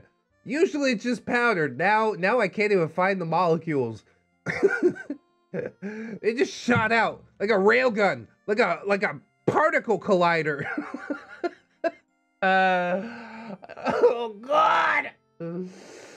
Now, here, dear readers, is where I invite you again to check out. If only I could. We've come this far. I just gotta grin and bear it. Mr. ReddX, if you've made it this far, I apologize for the words about to fall out of your mouth. I was drunk. Very drunk. Ugh, not that drunk. Come on, man. You can't do this to me. And it had been months since I had had any physical encounter, and this is the moment where I tell you, dear readers, that I am bisexual. I laugh. Hey, blow me, Tulsabeard. Tulsabeard. Okay. No. Wait. Oh no. You didn't just bang Neckbeard. You took it to the next level. 2 beards at the same time. Oh, Luca, why? I can't. My body's rejecting this. My brain cannot process what's happening. God! Truly, is this a case of any port in the storm? But come on! Really? All right, well, we'll do a tasteful fade to black here. Thank God. But to make a long story short, and to save the stomachs of the eyeballs that have made it this far, yeah, I did bang a Neckbeard, bro. And also a Neckbeard. Yeah, and also at the same time. I mean, I guess, if you had a good time, who am I to judge, really? But they both seem super gross, man. I don't know. All I will say further is, I wouldn't have done it. Nope. I don't remember the specifics of that night, but I do remember waking up on the couch with a deep sense of remorse mixed with a heavy hangover. Yeah, there you go. See, that's what you should have been feeling this whole time. The beer was just suppressing your finer sensibilities. But I don't know. Who hadn't been there before, I guess? Doing a bad thing, waking up with a complete sense of worthlessness. I mean, mine wasn't a one-night stand. It was taking a tab of X, but I get your point in some type of way. So then OP threw up, and he threw up a lot. Was it just the hangover? Or was it the reality that I had just banged out 2 beards? I remember performing the Eiffel Tower. Oh, God. They were both still sleeping their drunken slumber in his room. I quickly gathered up all my stuff, went home, and took a way too hot, way too long shower. Yeah, but you can't scrub the things out of your mind.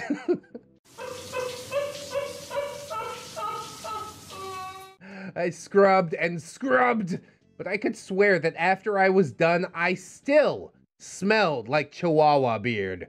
Yeah, those pheromones, bro, they powerful, I guess. This would be the moment that I swore off ever banging it out while under the influence ever again. I should have gone to therapy. I should have gone to AA. I should have sworn off for the rest of my life and just become a Tibetan monk. I mean, that seems a little far, but you do what you gotta do, I suppose. I should have realized that this was a wake-up call for the kind of loose life that I was living. Looking back, yeah, I was a goddamn mess. I'd let the electric in my apartment get turned off for non-payment more than once because I'd rather spend the money on car parts. Oh, that's not a good way to go. But then again, I guess if you don't have internet, it's really not a big deal. What am I missing out on? TV? I would basically lay with, biblically, anything that gave me bedroom eyes, and I didn't really care about who I was hurting and the irresponsibility that I was displaying on the daily. All I cared about was cruising and booze and physical intimacy and my car, and who I am today would kick the living crap out of who I was's ass. I was as much of a beard as Tulsabeard, and maybe even more so. Yeah, I smelled good. Yeah, I was a decent looking guy. Yeah, I had a job. But as someone wise once said, it's the beard on the inside that counts. Did you just call me wise? I stole that phrase, just so you know. I digress, however. What did I do instead? Decide that I was desperate and I needed a girlfriend, and so I got one. And I really hope that girlfriend was not another Chihuahua beard. Unfortunately, I also see what's coming with this. You're looking for another person to fill the hole in your heart, but the only way that you can fill the hole in your heart is by working on yourself, being committed to your own betterment. So yes, it will feel good for a while, but I don't think it's going to work out at the end of the day, unfortunately. My supervisor at work had been showing a lot of interest in me. Oh my God. You're dating where you work? It's called where you eat, my friend. Do not do it. And I eventually started returning those interests. This wasn't an onus simply because I had banged a leg beard and wanted to prevent myself from making that mistake in the future. I had a genuine need for companionship. I have a mighty need! She was conventionally attractive, if a little chubby, and sported a mane of curly red hair. If I had to compare her to someone, I suppose I'd say imagine the stereotypical beer wench from fantasy novels. There you go.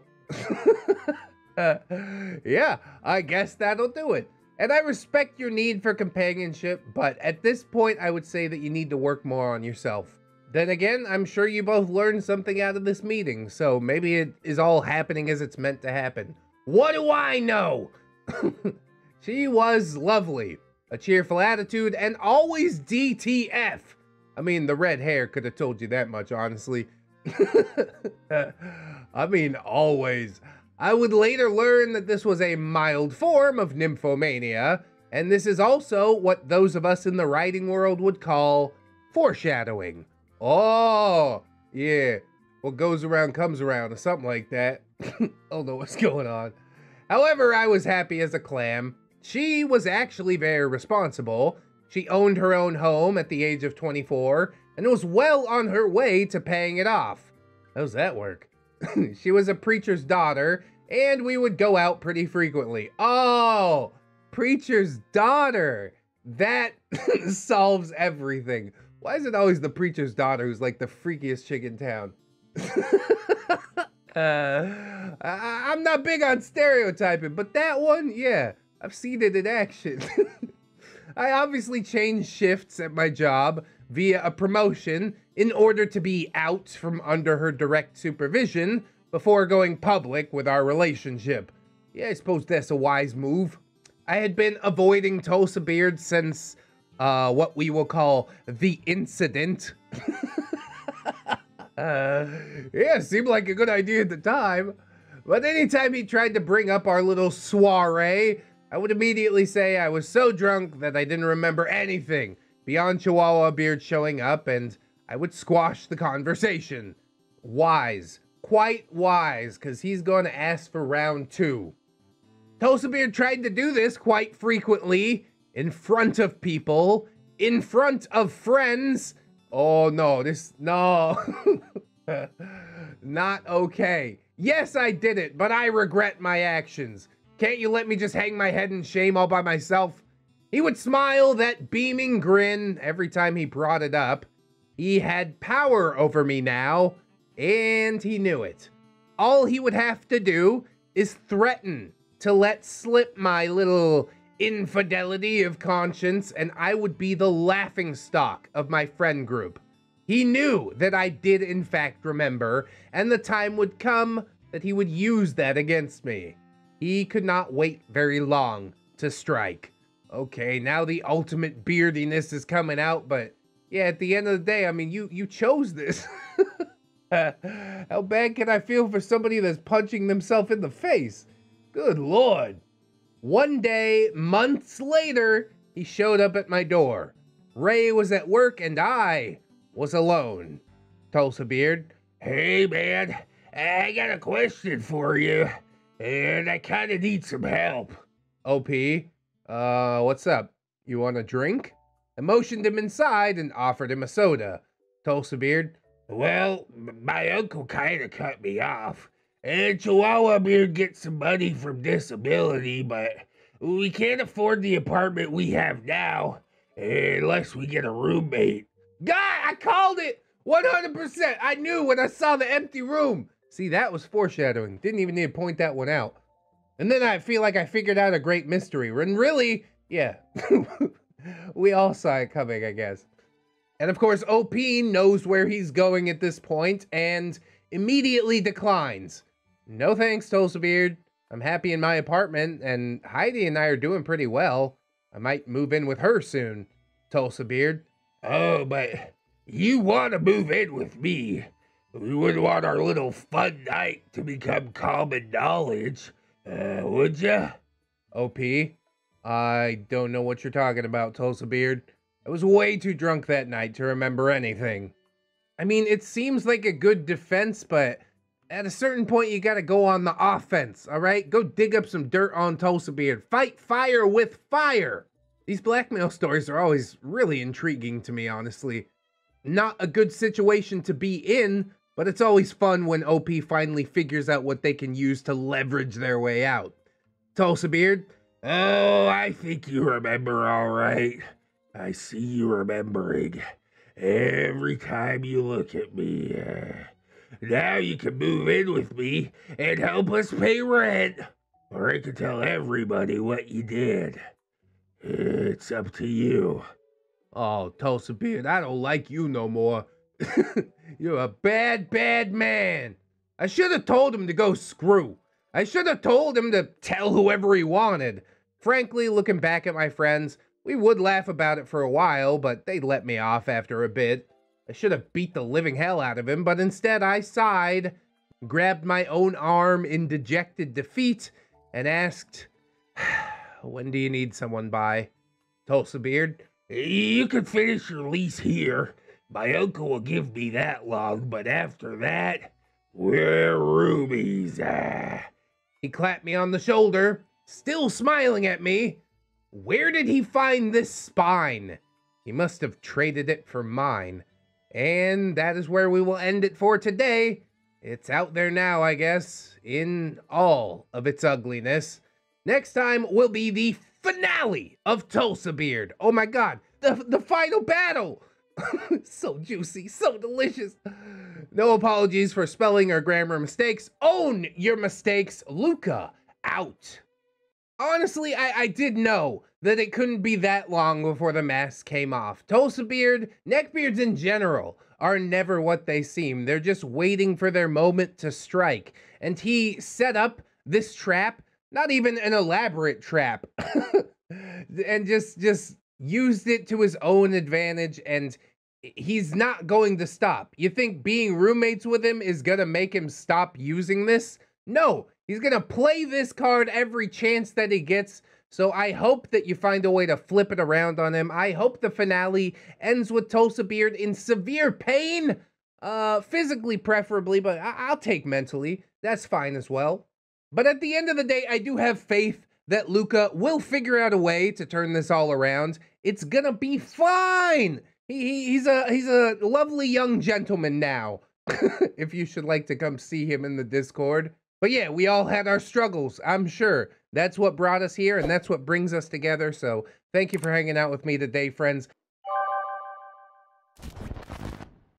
Tulsabeard Part 4, the one without a title. I mean, after the despicable acts that occurred in Tulsabeard Part number 3, I just don't know. I just don't know if we can bestow a title on this one. I think that's the right thing to do.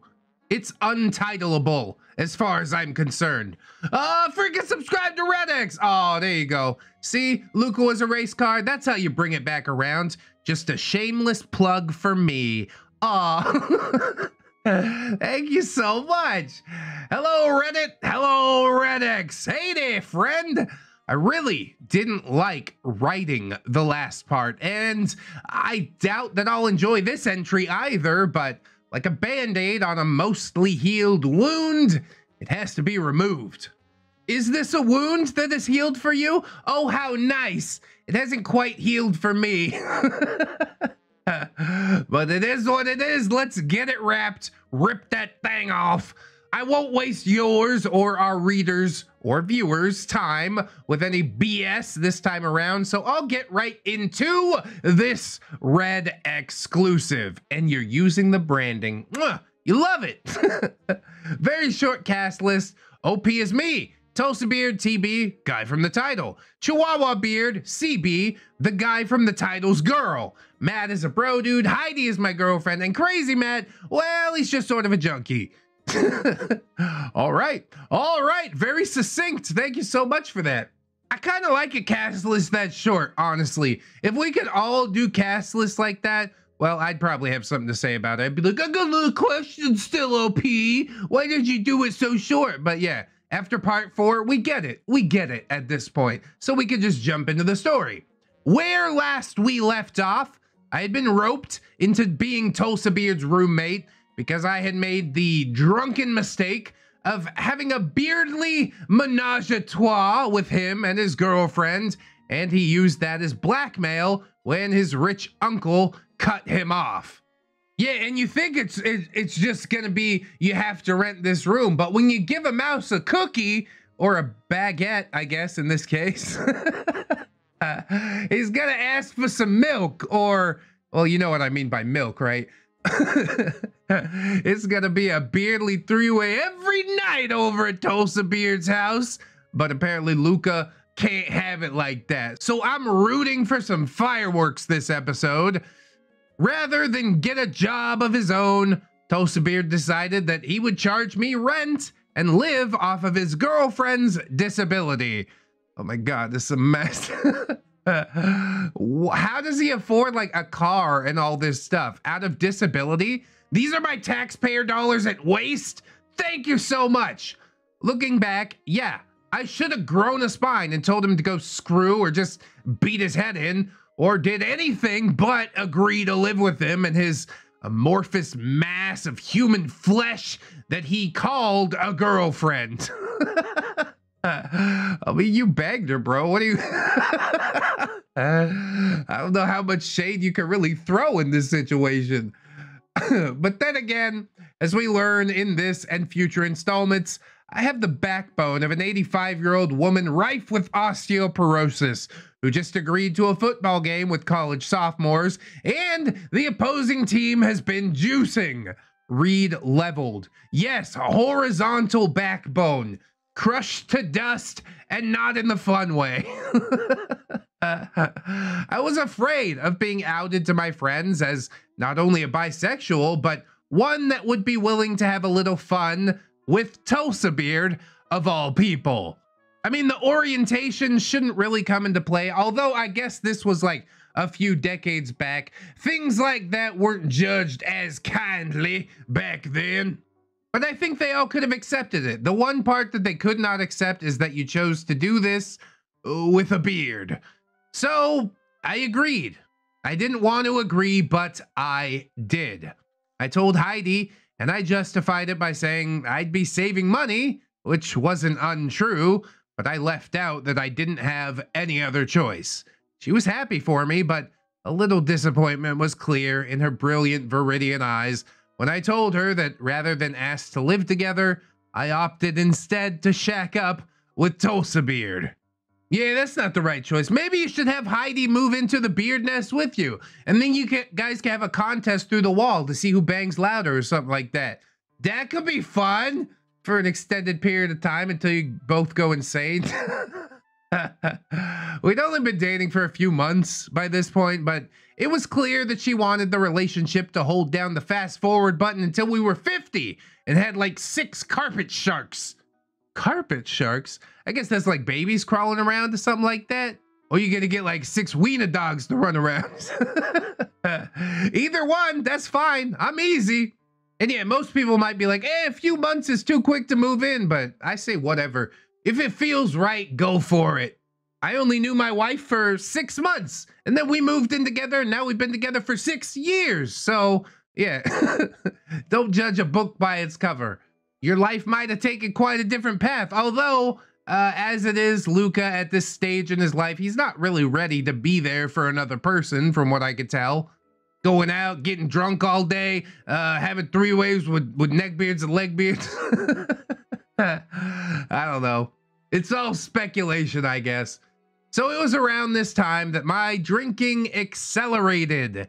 You'd think that what happened would make me reevaluate my imbibing preferences, and it certainly had. If I drank enough, it made the growing pit of despair of my gut fuzzy enough that I could pat it gently for a while in contented blank bliss. Yeah, feeling things is hard. I'm not gonna do that no more. But I did go through a period like this as well in my early 20s in the Navy. So I live in a glass house. I can't really throw stones. I get where you're coming from. I only drank at night. 1, because as mentioned in previous tales, I had a heretofore undiagnosed sleep disorder that I was using alcohol to self-medicate for.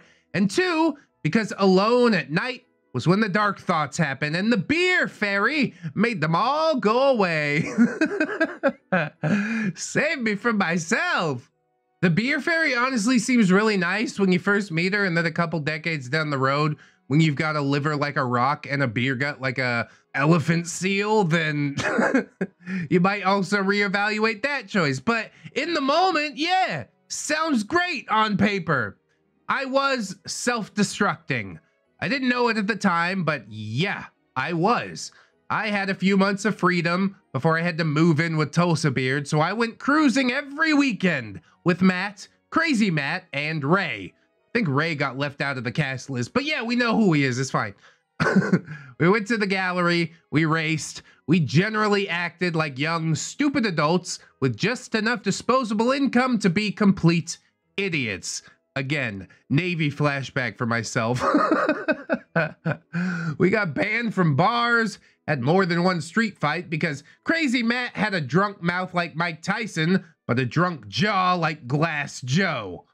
Y'all remember Glass Joe from Punch-Out? He lost 99 fights, but he won one of them. So which is the fight that Crazy Matt won? I guess it doesn't matter. The real takeaway here is that he got knocked out a lot. Maybe that's why he's so crazy. Just a touch of brain damage. One evening, the usual crew, minus Tulsabeard, was screwing around on some back roads after a light rain, and Crazy Matt decided to show us all his sick drifting skills.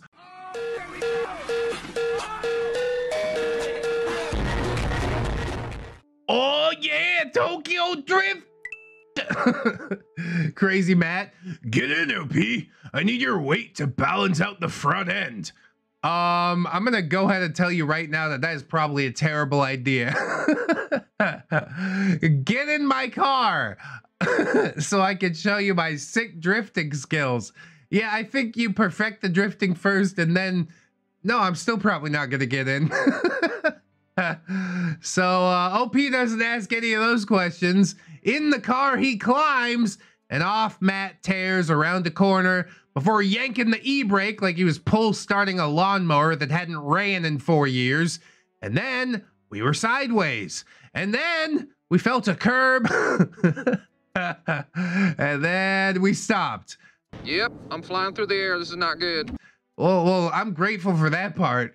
You probably could have rolled and like pulled a full-on Paul Walker. That would be rather unfortunate. I know some people probably feel salty about the turn of phrase there, but look, it's been long enough, okay? It's fine, it's official, I called it. He was a nice guy, but this analogy is just too perfect.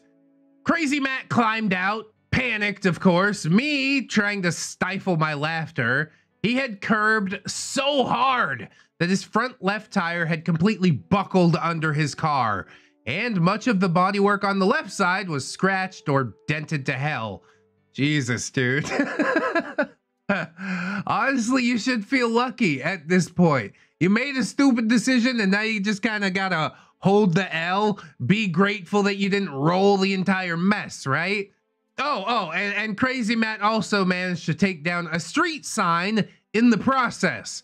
Well, I think the rule on that is you got to take it home now. That's how that works. Seeing as we were all under the influence to some degree, and this was bound to attract Johnny Law, we all did the right thing and stayed by our friend in need until the tow truck came. Nah, just kidding. We bailed, but not before making sure that the tow truck was indeed on the way. Well, I guess half credit. I wouldn't have stuck around either, honestly. Crazy Matt's going away. We're not gonna see him around for a little while. And OP says as much. I didn't see Crazy Matt for a few days after that, but when I did, he was driving a shiny new S2000 and somehow convinced the tow truck driver that he wasn't drunk, or maybe just bribed him enough to not say anything. And Daddy used the insurance payoff plus a little extra to buy his special boy a new special toy. Well, see, that's why he's an idiot. He's just been rewarded for bad behavior. It's the same thing that happens with Chris Trucker. It gets to a certain point where you need to enforce some boundaries or you're going to end up with neck-bearded children, all right? What a terrifying thought. Now, here is where I'm gonna say goodbye to some of our characters because their stories end here. At least from my perspective, they do. Everyone is living a story and every story is valid and has merit, but sadly, they are no longer a part of mine. And that's perfectly okay, Luca. Sometimes people come into your life for just a little while. Doesn't mean they gotta stay there forever. Some people, they just teach you a lesson and they go. Like most of my ex-girlfriends. Really hard lessons. To be honest, after that day, I don't think I ever saw Crazy Matt again, so we'll bid him adieu from my life. However, according to regular Matt, normal Matt, just Matt, he eventually cleaned up his act and even got married. Works as some high-powered investment banker or something nepotism. So yeah, we could probably safely assume still a scumbag, though not one that will be indicted for anything anytime soon. So fare thee well, Crazy Matt. I saw your dong far too many times in mixed company, and you still owe me $50. I don't know if 50 bucks is enough to go chase him down, but yeah, perhaps he'll see this video. I don't think he'll come forward and give you the 50 bucks, but just let that rest on his conscience, how about? A few weeks later, Ray announced that he had found a girlfriend, which honestly shocked both myself and Matt. We were both convinced that he was gay or simply asexual. However, as his attentions were now almost entirely focused on his new paramour, we hung out less and less until eventually I never saw him again either, though he lasted well into my time with Lily. That is interesting. Ray, it seems like he just knew exactly what he wanted, and once he found what he wanted, he jumped in with both feet. It's not unheard of. Last I heard, again from Matt, he's married to that girl now and has a few kids and is a dedicated family man. I'm proud of the guy, but I do miss the friendship that we shared. Yeah, and it's really hard to ignite those sorts of things when you're a bit later on in life, isn't it? I would say reach out, but I don't know that it would go anywhere. Like I said, some people, yeah, they're only there for a short time. So just value the time that you had with them is the lesson of that story. Now, about this point is where I expect Red to be wondering where the beard part of my beard story is. I mean, I'm not eager to get back to that, honestly. Last time we got into it with Tulsabeard, something terrible happened. Something I can't ever unsee, so a little bit of a break from him is a welcome reprieve, if I'm being quite honest about it. Like a lump of dough, slowly rising for a batch of bread, hastily made minutes before disaffected in-laws arrive at your doorstep for yet another "Don't talk about politics at the dinner table, please, Dad" Thanksgiving. Awful things take time. And framing. Yeah, both of those things. Time and framing. That's how you grow tomato plants, isn't it? Or grapes. Other vine-bearing fruits and vegetables. So yeah, my simile kind of falls apart there, but hold your horses, I'm getting to it. Oh, we don't have to get to it if you don't want to. That's fine. We just do that on another day. No, but I am eager to hear about the fireworks. Thank you. To put it in the kindest way possible, I was just sort of hoping that I would die before I had to move in with Tulsabeard. Oh, God. I mean, that'll fix it too, I guess. Although it is a very permanent solution for a very temporary problem, I'm very glad that you didn't take it that way, Luca. And I did live that way. I was reckless. I was an idiot. I got a lot of young and stupid out while I was still, thankfully, fairly young and quite stupid.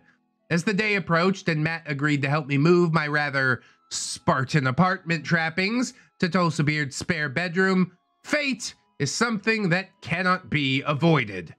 I mean, what's happened in this story is already quite fateful, but hopefully fate is gonna save you from this situation and not drop you into something worse, right? Right? Finally, the day had arrived.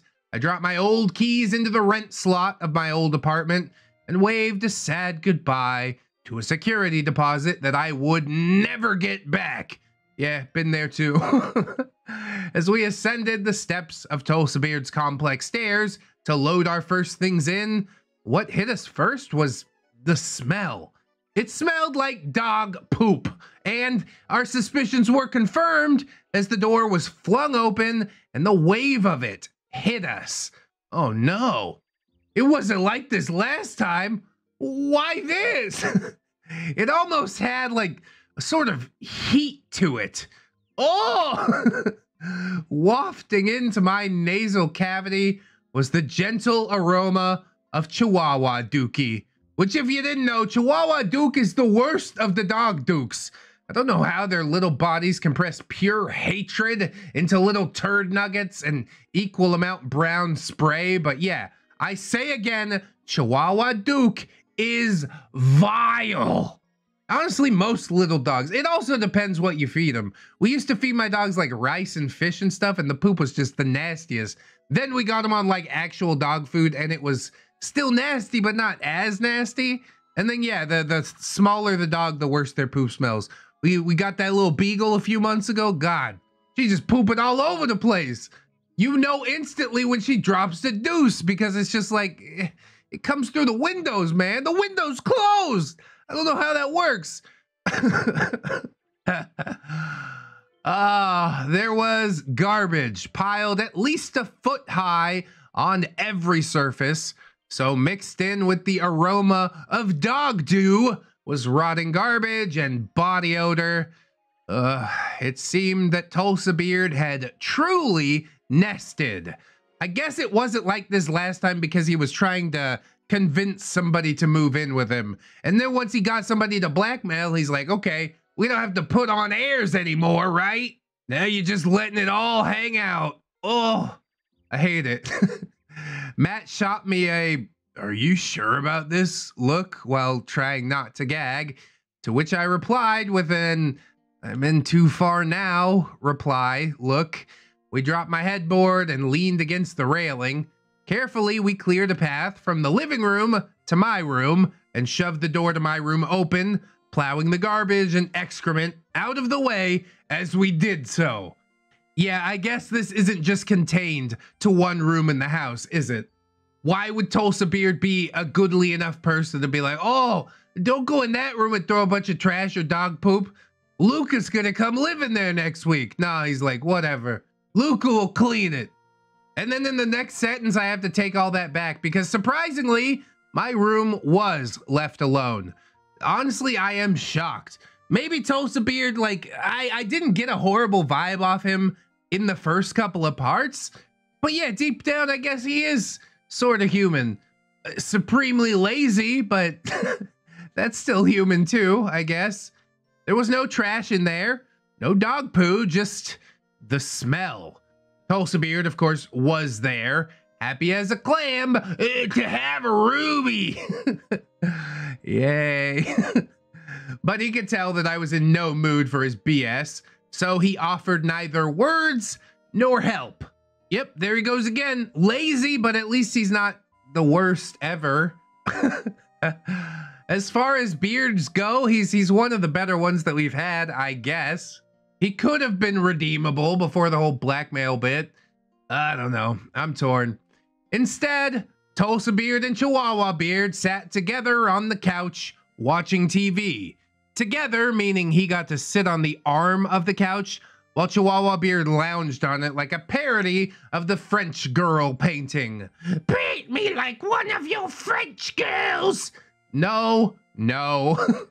I don't want to commit this to memory. Why would I commit it to canvas?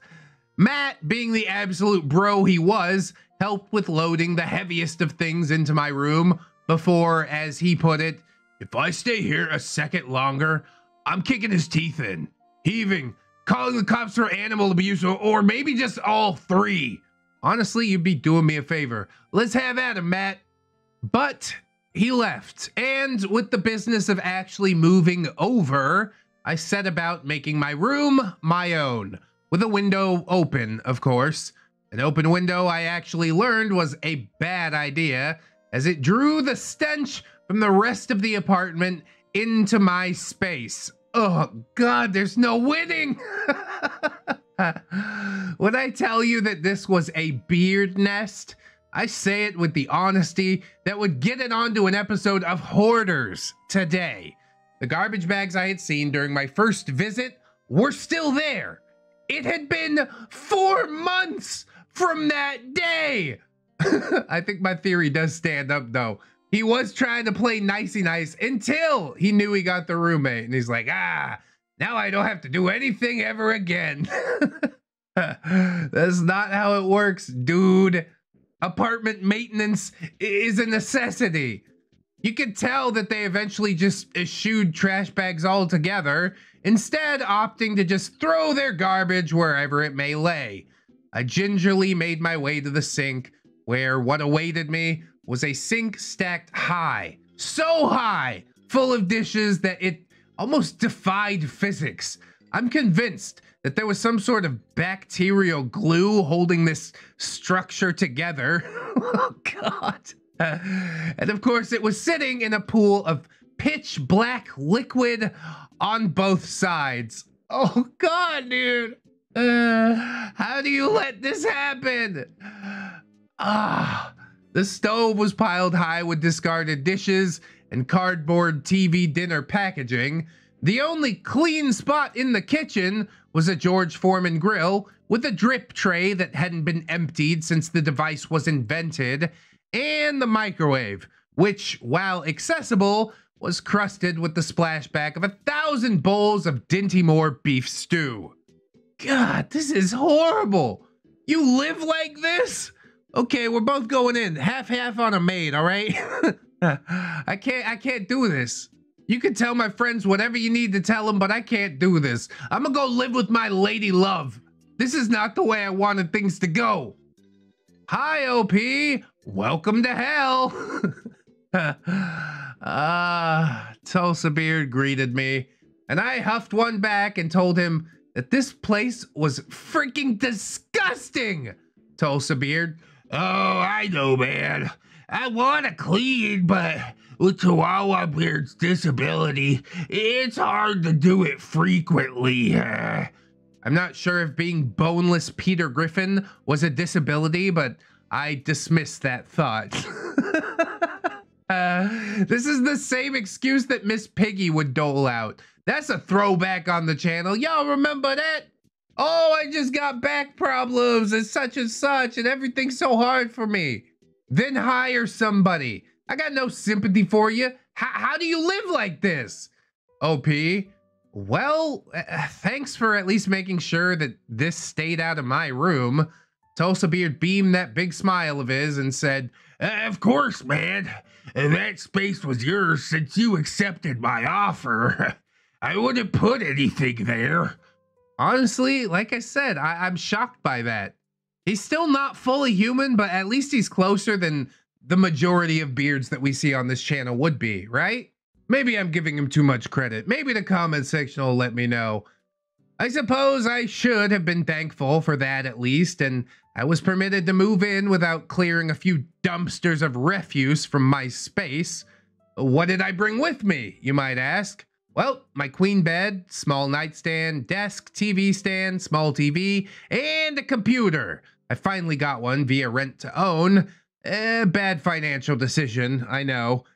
Yeah, you gotta buy those things outright. Even if you're only buying the parts outright. I think that's probably the way to go.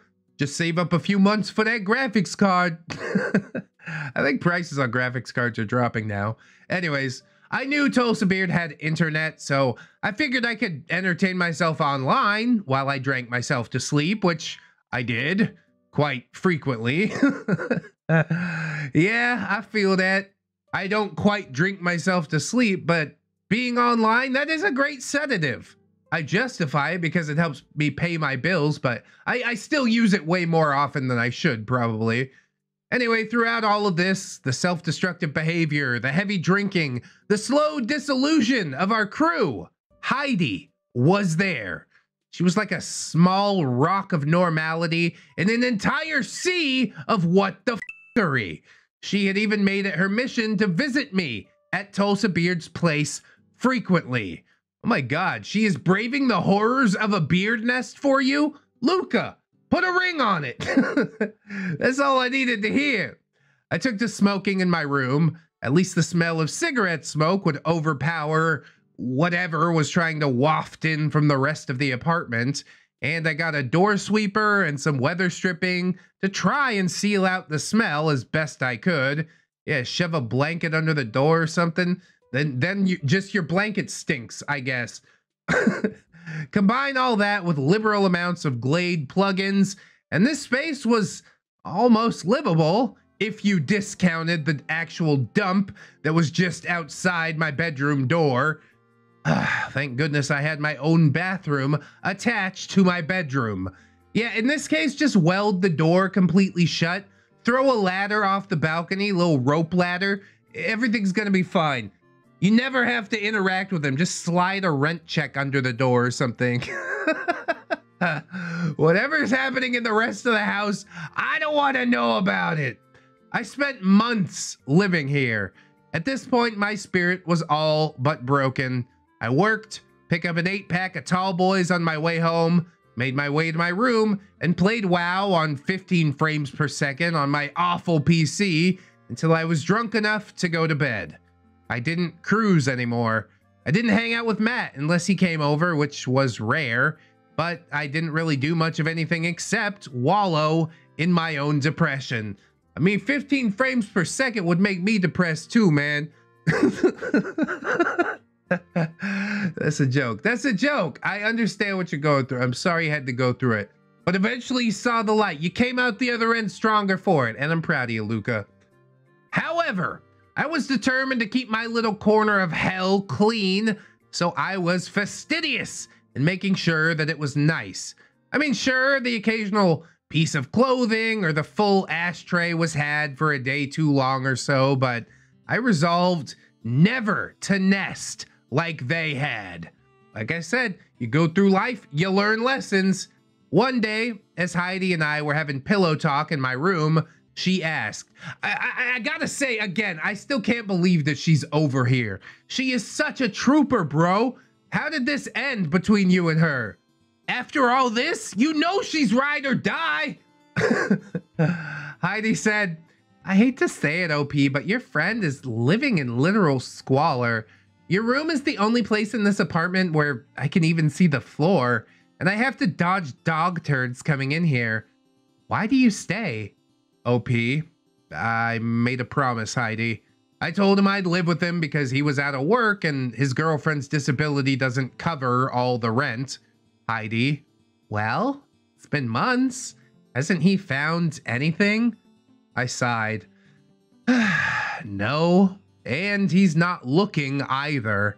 Heidi, well, why not? Well, if there was ever a person to come clean to, it was Heidi. If she didn't accept it, well, come what may. OP, he doesn't have to. He's blackmailing me to live here. Heidi was shocked. Blackmailing you? She leaned in to whisper. What? What did you do? I sighed. I had sex with him and his girlfriend. She leaned back and I saw her shoulders drop, so I clarified. This was before you, and never since then. I've been loyal to you. She perked up a bit, but cocked an eyebrow. So you did Tulsabeard? You're bi? She gave me a cocky smile. Yeah, well, might as well come out with it, I replied. She laughed. That's kind of hot, but not with Tulsabeard. Ew. Yes, I know. All right. I got a little bit drunk. What do you want from me? And really, since you don't have friends besides Heidi at this point and she seems to have accepted you, I just pull the plug on the whole thing. Heidi continues. So you had a three-way. So what? That's not really a big deal, she continued. I've had lots of them, OP. I've even taped them. She wasn't lying. She liked to film herself doing it, and she did it a lot. Oh, hey, can I see some of those for research? No, that's a joke.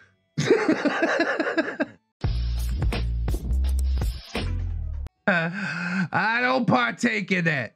She showed me the box once. Heck, giggity. It was heavy, physically and emotionally. It's one thing to know and accept that your girlfriend has been banged down before you got to her. I mean, that's really pretty normal. It's another thing to be holding the proof that she has done it dozens, if not hundreds of times before you came around. Honestly, is this with the same person? Might be a little too much baggage for me.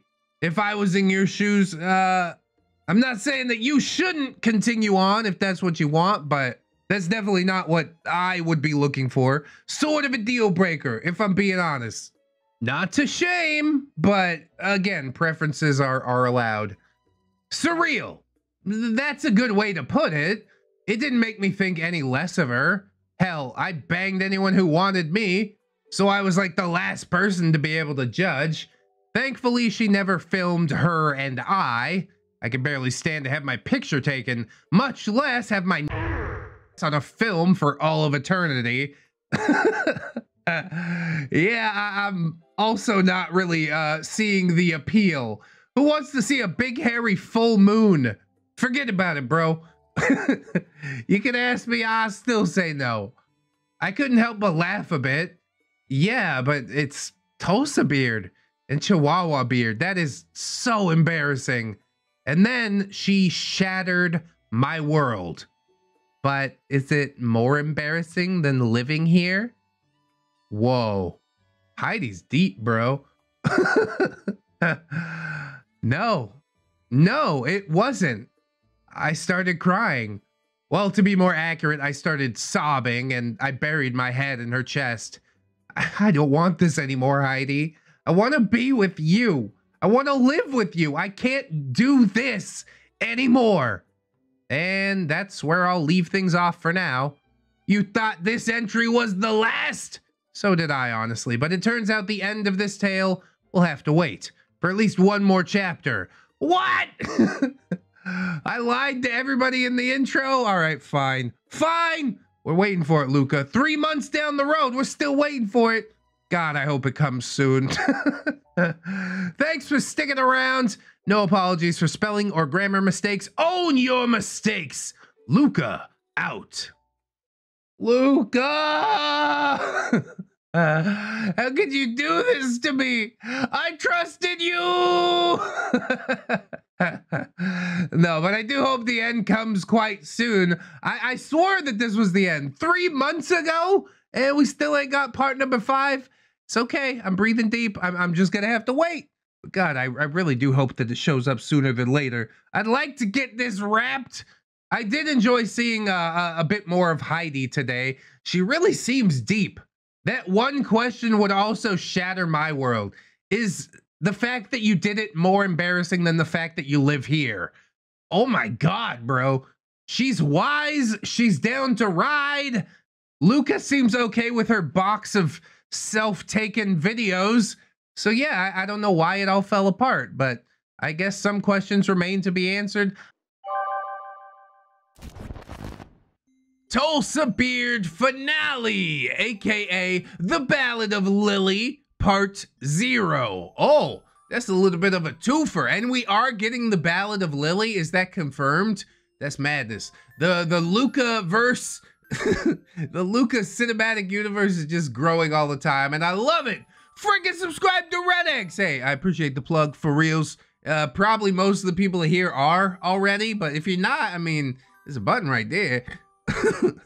Hey Reddit, this will be the last entry in the series of my experience with Tulsabeard. Unfortunately for me, perhaps not for you, this also necessitates the beginning of my recounting of the Ballad of Lily. Yes, we are finally getting to that. As Red likes to put it, this is the Luca cinematic universe, and Lily, well, she is my Thanos. Although I'm certain that I am the villain of her story as well. I mean, you guys can't both be Thanoses. Although if you're looking at it from a certain angle, I guess Thanos thinks that he's the good guy and that Thor is the villain or something. I don't know what's going on. This will be a bit longer than my usual posts, but I will do my best to be concise. Disclaimers and warnings, of course. Beards are gross. If you're this far in, you know what you signed up for. That's true. However, if this is your first foray into beardiness, you should know that beards are gross and crass, and they do gross, crass things. If any of that bothers you, now's your time to check out. With that out of the way, let's get into the cast list. God, there's so many disclaimers. I don't want to hear anything about fractured spines and whatnot. I mean, I'll probably say something about it. Maybe it'll be like a happy story, you know? We'll wrap it up with a little bow. You never can tell. We got OP, that's me. TB, Tulsabeard. CB is Tulsabeard's girl, aka Chihuahua Beard. Heidi is my girl. And introducing Meg, who is Heidi's sister, developmentally disabled but has a heart of gold, lives with Heidi and is just a pure cloud of happiness. Daniel is a work friend from DirecTV. We would hang out at Buffalo Wild Wings after work frequently. Yeah, that's what dudes do, right? Come on, dudes. Buffalo Wild Wings, bro. Whoa. Edgy goth guy, like myself, would join us at the gallery more than once, but wasn't relevant to this story until now. And finally, Lily. Yeah, we're here now. Lily was my paramour since high school, dating online in the late 90s and early 2000s, moved to Memphis in a desperate attempt to be with her until Hurricane Katrina ripped us apart. For more on that, please see Luca's Guide to Unintentional Pimpery, which was a little one-off that we did. It's pretty good. Not Red exclusive, but pretty good. She's a short, fiery Latina girl with a temper like the Hulk, or She-Hulk, and the patience of, well, someone without patience. Yeah, probably the Hulk again, I guess. She was conventionally beautiful, with deep pools of hazel framing a lithe face, long black hair down her back, and a sprightly form. I mean, it sounds nice, but I'm pretty sure that's what the devil looks like. Don't fall for any of that. I'm just saying, hindsight's 20/20, that's all I know. With the cast out of the way, let's get into this final installment of Tulsabeard. This episode, All's Fugged That Ends Fugged. Yeah, we gotta get some fireworks for sure. I've been waiting. I've been thirsty. Now it's time to drink it in. Where last we left off, my head was buried in Heidi's prodigious bosom, sobbing and confessing that I wanted to live with her. She cried and held me for a while, and all those months of depression and anger, the bitterness and budding hatred flowing out of me in choking cries. She was quiet, letting me just let it out. I felt safe in her arms, like everything was finally going to turn around.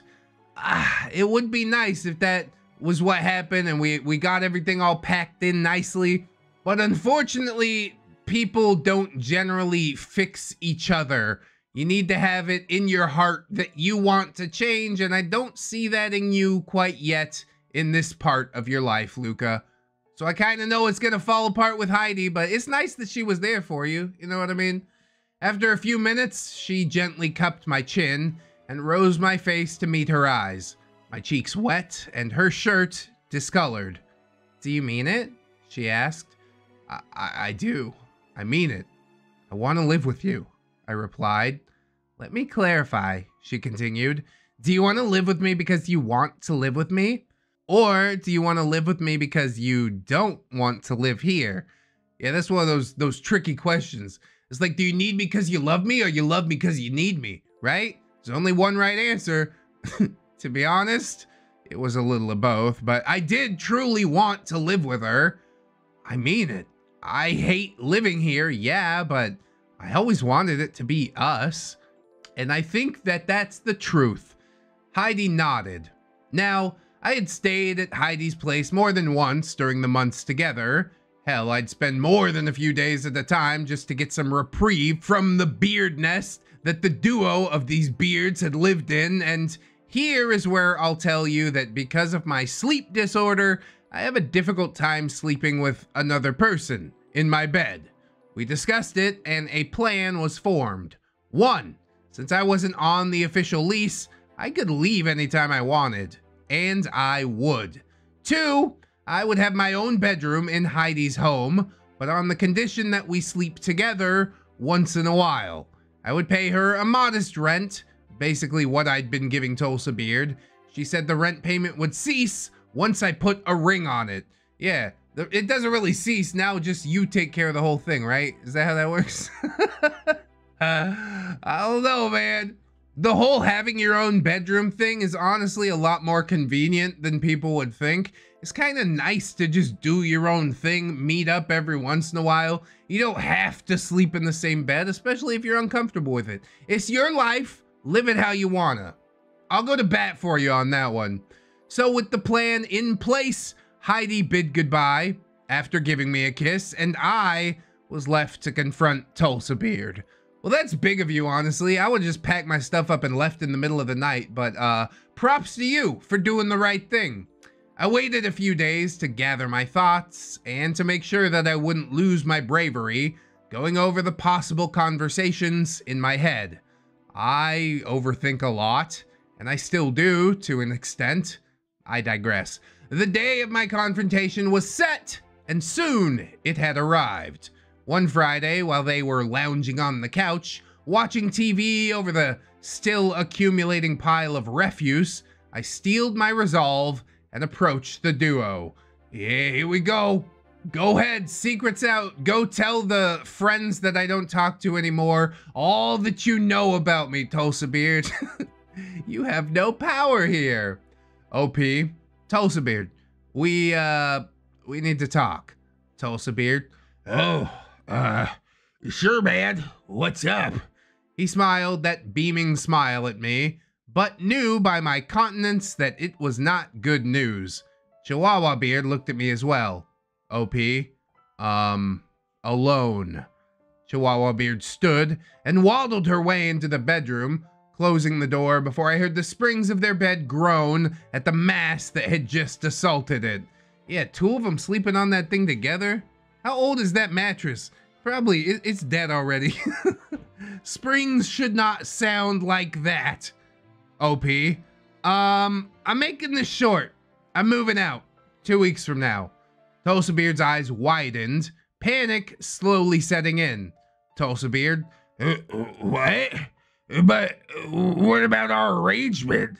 OP, you mean you blackmailing me? I'll be honest, I don't even care anymore. Tell whoever you want. Tell Matt, tell Crazy Matt, tell Ray, if they'll even answer your calls. Find Julie and tell her if you can even get to her, and tell Heidi too. Matter of fact, I already did.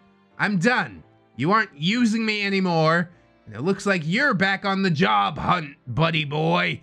Oh, that's the worst thing for a beard, honestly. Time to find some gainful employment, baby boy. I know that it hurts, but the ride's over. Tulsabeard, but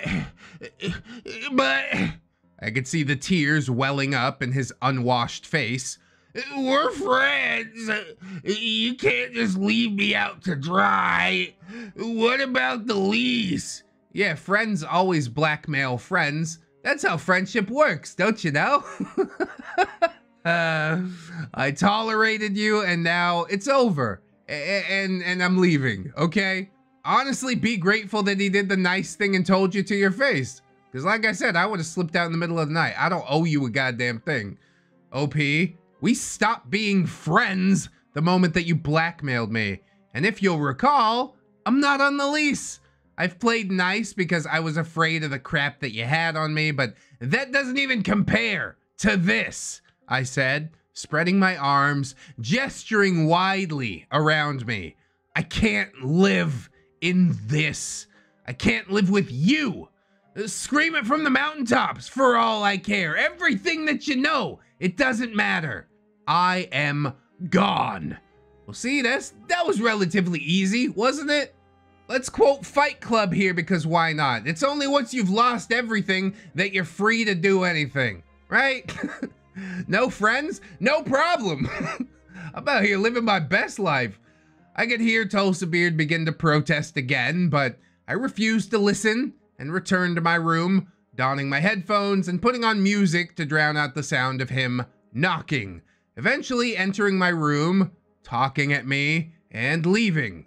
I eventually stopped the music and heard the quiet crying of Tulsabeard to Chihuahua Beard on the couch outside my room. I couldn't hear much but Chihuahua Beard saying, "We'll figure something out." And that did stick with me. Yeah, that's how life works. You always figure it out. What's the alternative? Just lay down? Like, okay, I guess I can't pay the rent anymore. No, you're gonna figure it out. That's what humans do. You'll be fine. You will be fine. If you wanted stability, maybe you shouldn't have blackmailed the person that you decided to be your roommate, right? Stupid. The next 2 weeks went by, Tulsabeard trying to change my mind, and me reminding him that my decision was final. Him threatening to tell people about my impropriety, and my telling him to do it. Go ahead, do it. You won't. It was soon enough that I knew he had been bluffing the entire time. He never intended on telling anyone, but he knew that I wouldn't move in unless he exerted some leverage. What a complete bastard. On the one hand, I suppose he had a shred of honor in him for not telling anyone. On the other hand, the threat of it was enough to put me in hell for months. I had long since run out of sympathy and patience for Tulsabeard. Yeah, you've crossed the line. Honestly, it doesn't matter to me about your honor and all this other crap. If you had the honor, you wouldn't have held this over my head, right? You got no leg to stand on, the way I see it. Matt was once again enlisted to help me move into Heidi's place. God, Matt's a real bro, isn't he? A friend that'll help you move? Good friend. Friend that'll help you move a dead body? Best friend. My belongings fit neatly into a small rented U-Haul truck.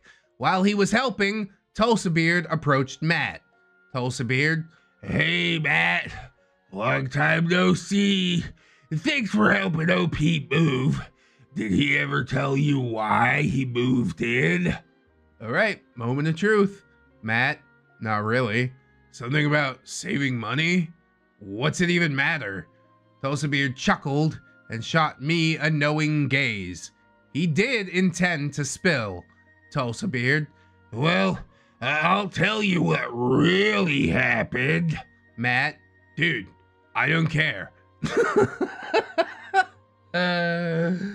And it shut down just like that. He told me you and him had a spat and he's moving out. We were never friends. I only hung out with you because OP liked you. Now that's done and we're done. Tulsabeard, But we... reality check. I love Matt. Honestly, what a cool dude. Just calls it like he sees it.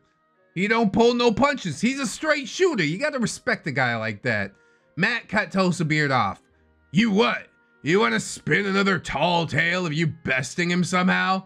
Tricking him? You want to lie about beating him in a race to move in? I don't want to friggin' hear it. All you've done since I've known you is compare yourself to us and measure yourself better. You're a rude, loud, dirty, lying little goblin, and were it not for OP, I would have leveled you months ago. Matt, I love you. He's a G, for real. That boy gangster as hell. He don't give a damn. I love it. We all need friends like Matt. Tulsabeard retreated into his room with Chihuahua Beard, him crying again. The facade he thought he had crafted was crumbling around him as I was leaving. I wanted to feel pity for him, but he had begun to reap what he had sown long ago. As we were moving, Matt did ask, "So, what did he do to convince you to live with him?"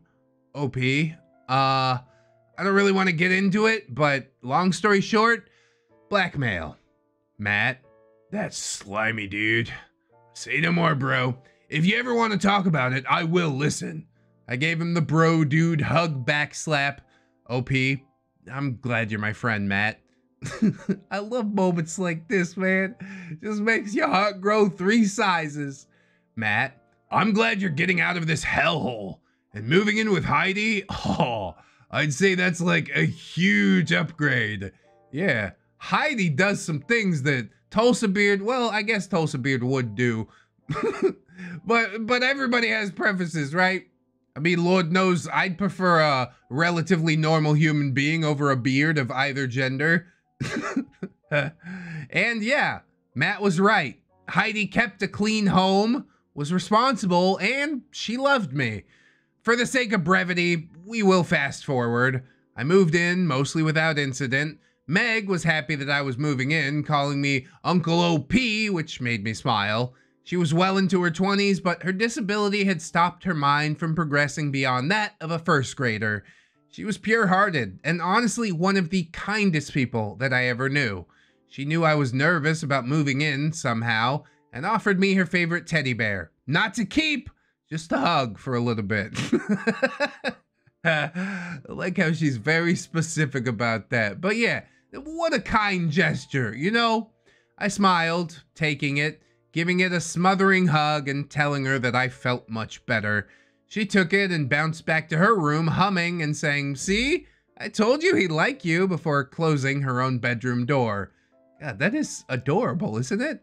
And then, in the older sister's room, it's like a adult video palace with all sorts of tapings and stuff going on. Never mind, I'm not gonna get too much into that. Life with Heidi was simple, slow, and laid back. I like that, honestly. We'd work, come home, watch some TV, fool around a bit, and sleep. She wasn't the geeky type at all, but I even got her playing some WoW with me and my family back in New Mexico and Colorado. We had a guild there, alliance, called Mercenaries. We never did make it to any endgame stuff, but we all had a good time. Yeah, me and the Discord folks play on a private server, also alliance, and our guild is called EdgeMax Death Grind. And we are also not into any endgame content. But that's okay, just feels good to kick it together, to build something together. I get it. Heidi liked to cook for me, which, while I appreciated, Gordon Ramsay, she was not. Oh, come on, it's the thought that counts. Her favorite meal was plain ground beef with ketchup in a tortilla. Oh, yeah, I don't know. I don't think I can. While I do appreciate the effort, I'm gonna go like shred some lettuce or do something. I can't do this. Hit me with the ground beef, but no ketchup. Thank you. I'll figure the rest out. Rather, this was really Meg's favorite food, but Heidi insisted that it was hers too, as to not pull on Meg's tender heartstrings. But I ate a lot of it myself. I cooked for her as well, and those nights, Meg was not happy. I don't know if I could do it, man. Meg's super nice, you know, but I'm not having somebody with the mind of a first grader dictate what we eat in this house, all right? Maybe I'll cook a separate meal, maybe. But really, I'd like it if you just tried the mushrooms or whatever the hell. You think I want to eat chicken tendies every night? Well, I do. But I don't, because I'm getting up there in age. You just can't do that anymore. Meg loved her beefy tomato wrap, but picked at the meals that I cooked for her in an attempt to make me happy. God bless you, Meg. You are too innocent for this world. I mean, how hard is it to make beefy tomato wrap? Make 2 meals? It's not that difficult, honestly. I would do it just to avoid the conflict. You can't force her to eat something she don't want to eat. So yeah, pan fry some ground beef, squirt some ketchup in there, throw it in the tortilla. Boom. 3 steps. Easy meal. You want to eat this for the rest of your life? Fine. I'll learn how to cook it with my eyes closed, I guess. Now, Heidi has a libido like a Ferrari. See, this is where I found it a little bit weird, because you got like the developmentally disabled sister, and then you got the older sister who's like banging all the time, and it's probably not great. Her libido was always revving, and I struggled to keep her satisfied. As I had told you in a previous installation of this tale, I would learn that this was a mild form of nymphomania. Soon, I would begin declining sexy time with her, and begrudgingly, she would accept, but that wouldn't stop her from trying every single day. That just means she likes you. I mean, as long as she's not banging you raw or anything like that, you could get into it. Just make her do some weird stuff that you're into. You don't have to tell me what it is. But that's dedication, honestly. You can't reject a woman too many times. See, it's gonna break apart the relationship. She's gonna be like, you don't find me attractive, etc., etc. Even if you're not 100% into it, just go ahead. Do what you do, all right? Tell her to hop on top, whatever. Heidi would don frilly things and entice me in various ways, but as the time passed, my interest in her waned in a carnal way. Oh, I hate to see that, man. It is, in fact, possible to have too much of a good thing, and while the mind was willing, the body was not. You can make the body willing. Trust me, bro. All else fails, maybe you buy some like little blue pills and just let her have her way. It's gonna be fine. But yeah, I guess if you're not compatible, you're not compatible, you know? You don't medicate because you're not compatible. You just kind of go, okay, this isn't working out in the way that I would like it to. And that's rough, I guess. But OP changed jobs, quit DirecTV, started working for MetLife as some dental insurance goon. Not my cup of tea, but the pay was generous, and DirecTV has a strict no cohabitation policy. Stupid. Some BS about leaving home at home and work at work. Exceptions only for married couples, and even then, only in separate departments. I bet everybody's breaking this. You just don't tell the company about it. We did still love one another deeply. We cuddled on the couch, frequently going to the nearby Blockbuster on the weekend to rent slasher flicks, her favorite, and some movie noms for in-home date nights, and we would retire to separate bedrooms for the evening. In the months, going on years that we lived together, I did propose. Her family was overjoyed, as was she, and plans were put in place to get married next year. Our home life, though, was slowly drifting apart. I liked to stay home. She wanted to go out. I would oblige every now and then, which was honestly fun when we did go. Her bubbly personality made every outing a fun one. Her playful teasing made my heart soar. I was in love, but under the surface, unbeknownst to me, things were changing. I mean, you tried to do right by her, but from the way you've laid it out, it seems pretty incompatible. You kind of gotta learn how to jive with each other, you know? She wants to go out. You trust her enough for her to go out. Tell her to go out by herself. You know, she really wants you to go. Okay, maybe once in a while. You also gotta learn how to chill out at home. It seems like she is chilling out at home. You gotta maybe compromise a little more. And also bang it out a little more. Like, the separate bedroom thing isn't helping all that much. Although I do like the fact that when you creep into your significant other's bedroom, they know what's gonna happen, you know? You could play a little bit of that old bedroom intruder.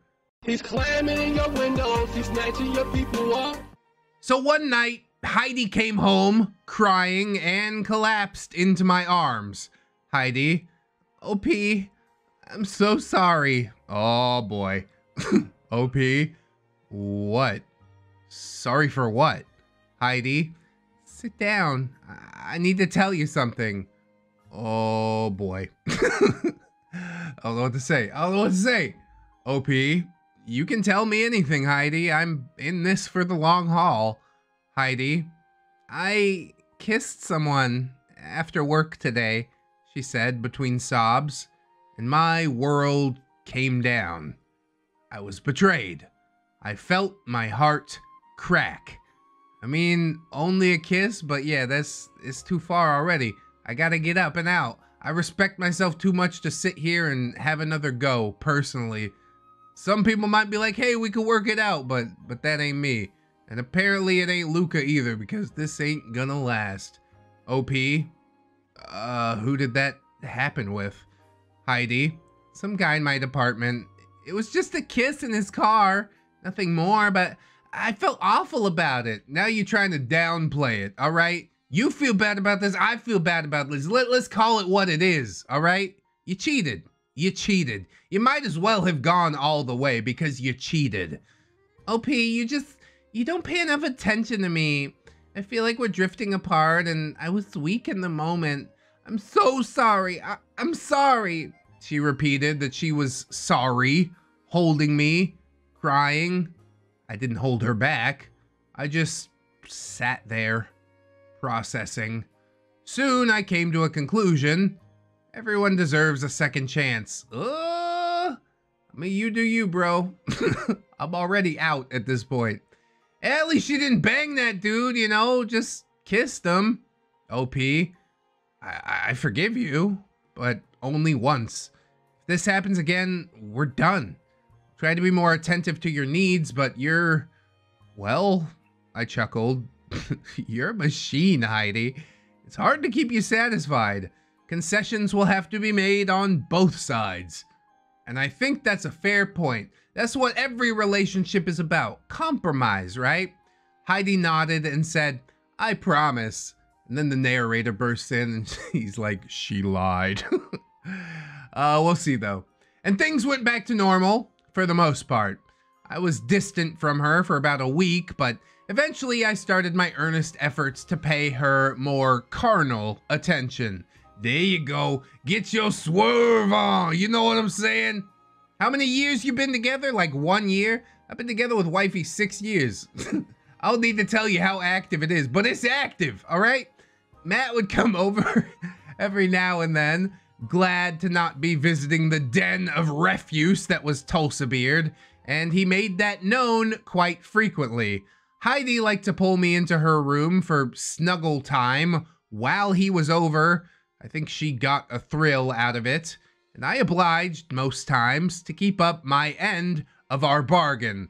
I mean, that seems like kind of a dick move. Hey, Matt, thanks for coming over. I'm gonna go bang it out over here right now. Okay. Have fun, I guess. I'll make some popcorn. Eventually, my birthday came around, and she presented to me a gift. Ooh!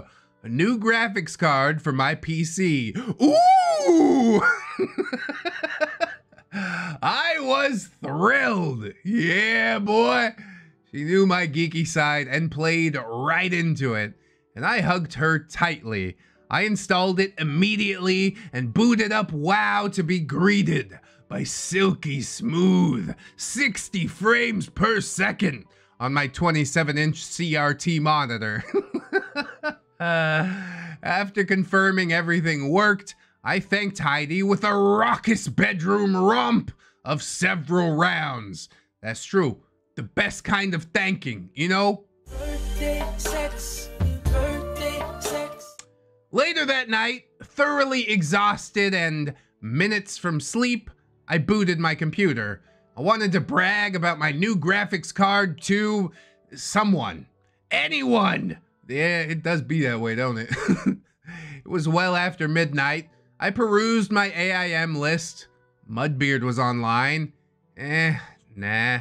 He'd want to play some asinine super robot game with me, and I just wanted to gush. Tulsabeard was online on Facebook. Or was that Tulsabeard? Zoom. Enhance. It's the same profile, but the name had changed. Rachel? Oh my god. He had come out as trans, or I suppose she had come out as trans now, and she had moved to Dallas, where her uncle had moved not too long ago. Well, I suppose that's not much of a bow to put on Tulsabeard's tail, but there it is. I never talked to her again, but I would Facebook stalk her every now and again. Just don't say anything. It's fine to look, but no talk, no touch, all right? She'd eventually pop out a few proto-beards with Chihuahua beard, and I imagine they probably lived off welfare, or her uncle, probably a combination of both. God, I feel so sad for those kids. Terrible. Why do things like this happen? Why do we need a license to make babies? Anyways, the only person that I saw online was Lily. I hadn't talked to her in years. My mind flashed back to the sobbing confession of Heidi. Now here, dear readers, is where I am the a-hole. Oh, that kind of relates to the episode that we did yesterday, doesn't it? Hey. Can we pass some judgment? Can we glean some catharsis from the situation? I guess we'll see. I had spent my entire life to this point in Tulsa telling everyone but Heidi that if Lily so much as said the word, I would drop my entire life to be with her. You didn't. Aw, man. I'm very conflicted about this situation. I was afraid of that, and so I didn't contact her. Phew, it's a good choice, Luca. I wanted to be with Heidi. I had made up my mind, but in that moment, like Heidi, the hurt welled up and I was weak. And I opened the chat window. Oh, Luca. You give me a little bit of hope and then you rip it away from me. Oh, well, I guess we all had those moments, you know? OP says, hey, Lily. Lily, wow. Over 2 years after you leave, and that's what you lead off with? Hey? Not off to a good start. You know, I've seen you online for over a year now. Why talk now? Okay, I take it back. Never mind, block. OP. Yeah, I know. Things have just been complicated. And hey, part of that burden is on you. You could have opened up this window anytime that you wanted. Lily. That's fair, I guess. But what is this then? You want to confess your undying love again? You want to lead me on and drop me again? What did you hope to gain from this? Oh, she is just an unrepentant... Is she not? I guess she has reason to be salty. We haven't gotten into it, I guess. But no, I'm not liking this initial vibe one little bit. You don't point the finger at me. I'm the one that's reaching out, okay? You don't want to be receptive? That's fine. I'll leave. Goodbye, Lily. Sheesh. OP says, nothing. Just friends, Lily. I was lonely and just wanted someone to talk to. I got a new graphics card and I know we're both the nerdy type, so I just wanted to gush. Lily. Oh, that's it? We're friends? Check out my new GPU? Ugh. And she went dark after that. Honestly, she did you a favor. Let it go. Let it go right now.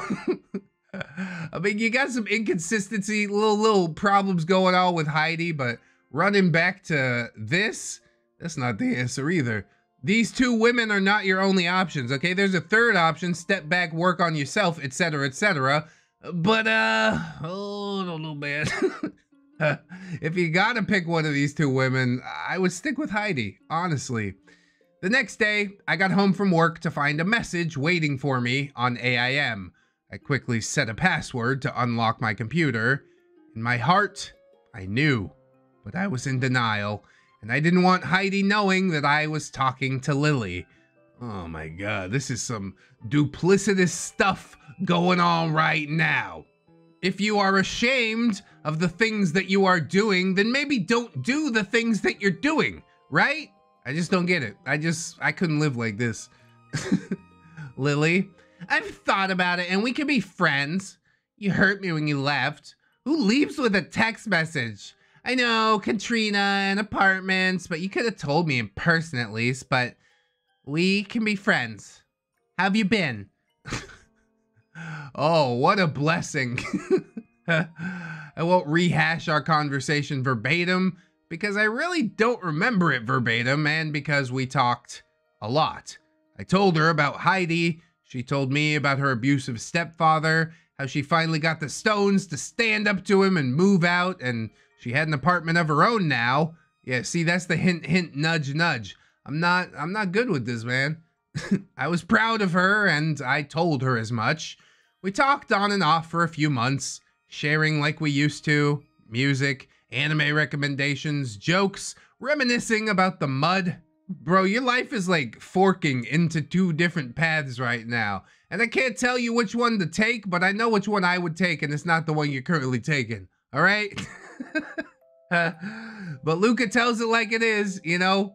As he says at the end, own your mistakes, and that he is currently doing, I guess.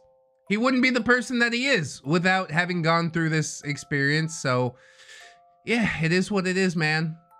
Lily was still sort of active on the mud, and she was dating one of the people that she knew from there.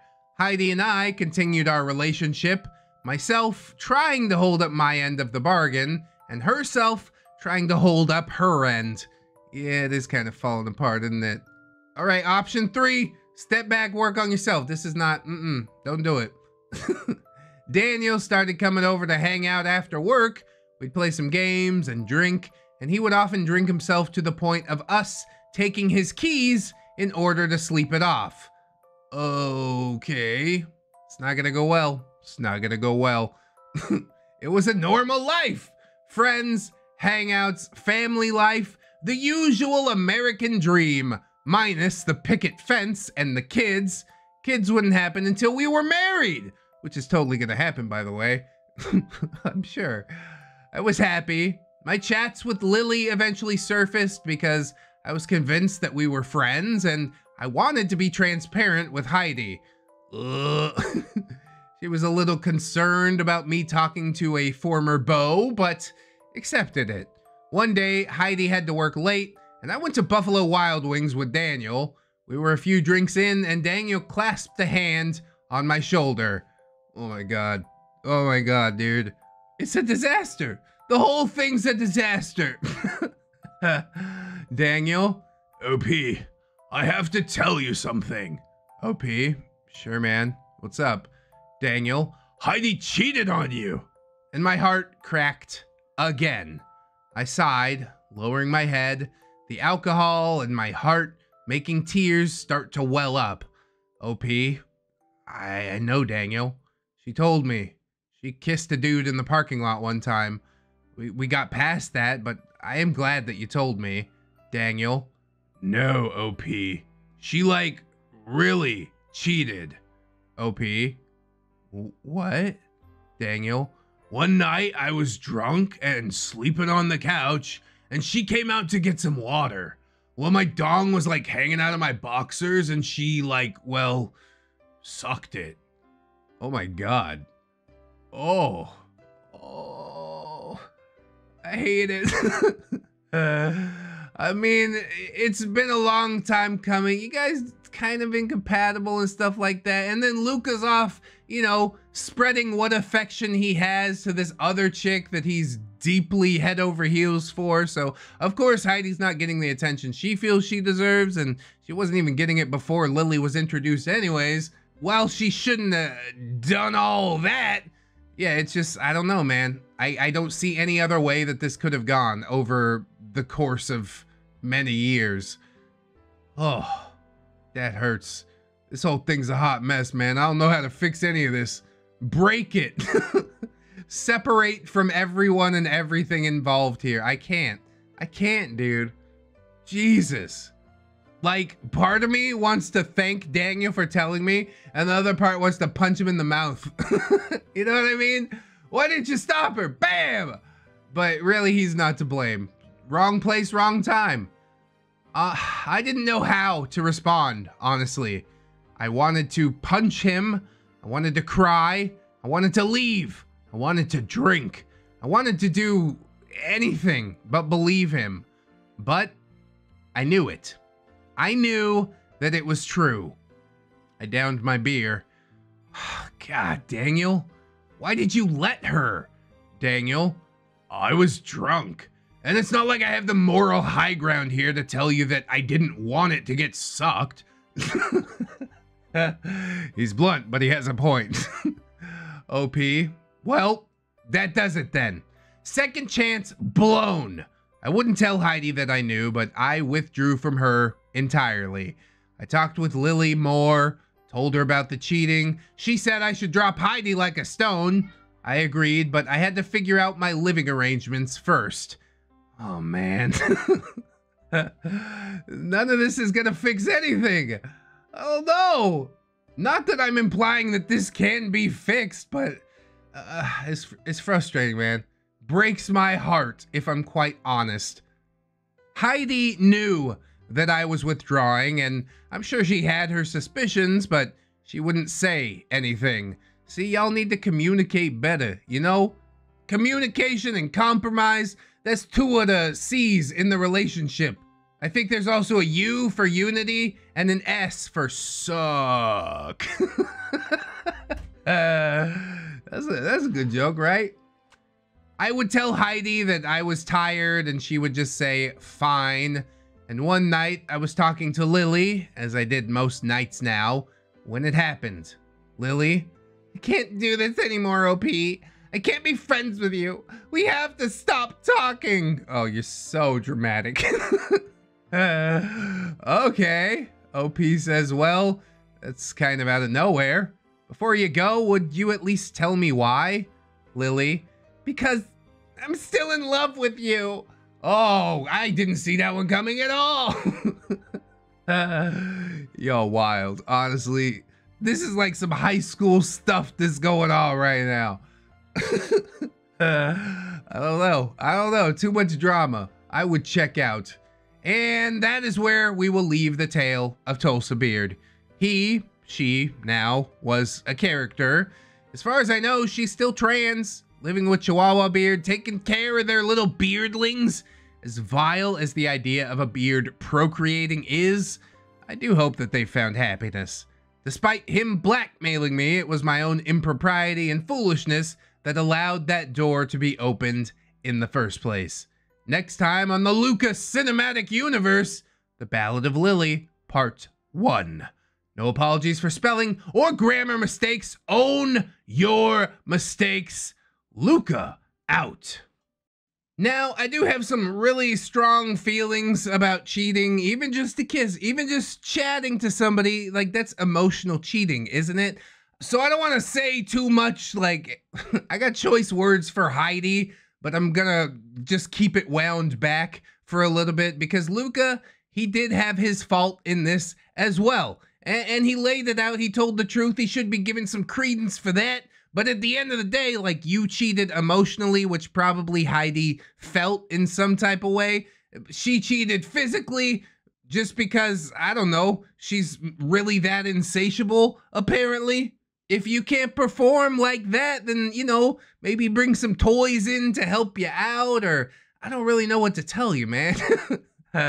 It just seems overall that you weren't compatible, and while the breakup was sort of inevitable from what I can see, the way that it went is just really ugly. And in that sort of situation, you probably should take a step back and, you know, reassess yourself. Do some work within yourself before jumping into another relationship. It's never good to like leapfrog from one chick to the next. At least not in a relationship. If it's a casual type of thing, you do you know what I'm saying? But I don't know. It's just not for me. That's what I know. Who had a bigger misstep, Heidi or Luca? I would definitely say Heidi.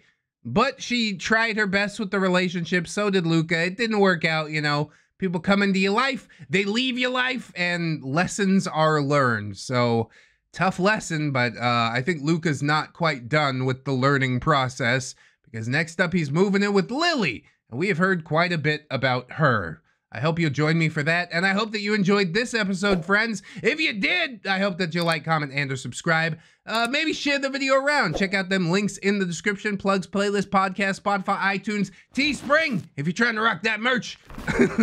We've also got, you know, a Twitch live stream where I read this whole thing. And social medias, you know, Twitter, Discord, Facebook. You make it do what it do if you want.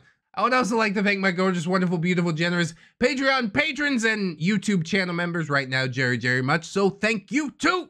Starting with channel members: Tiny Void, Angel Dark, Bedazzled Misery, Skylar Rain, The Fez Wearer, That One Gay Cop, Valley Eyed Crane, She's a Rosie Rainbow, Slow Spooner Jerry, Sean Cantwell, Heaven Sent, Robert Thibodeau, Jackie McQuitty, Grimstride, Trainboy, AJ Collins, Toothblushy, Corey Arts, Kelly Clark, Lickalish Loser, Florentic Waver, Dungeon Bat, Billy D, Robert Waits, Brandon Ashcroft, Phantom Danica, Orgamy Steve, Skylar May Morningstar, The Gypsy Barber, Fire Drake, Samantha, Death's Flagship, Bearded Snake, Buy Two, Get One Hand. On the Patreon side, we got Miss Black, Harley Hohen, Robert Waits, Camille Sarah, Chance with Blue Kraken, Roxanne Wilson, Jerry Vixie, Conrad Ingy, Fluxer, the Captain of Industries. I don't got friends, I got tendies.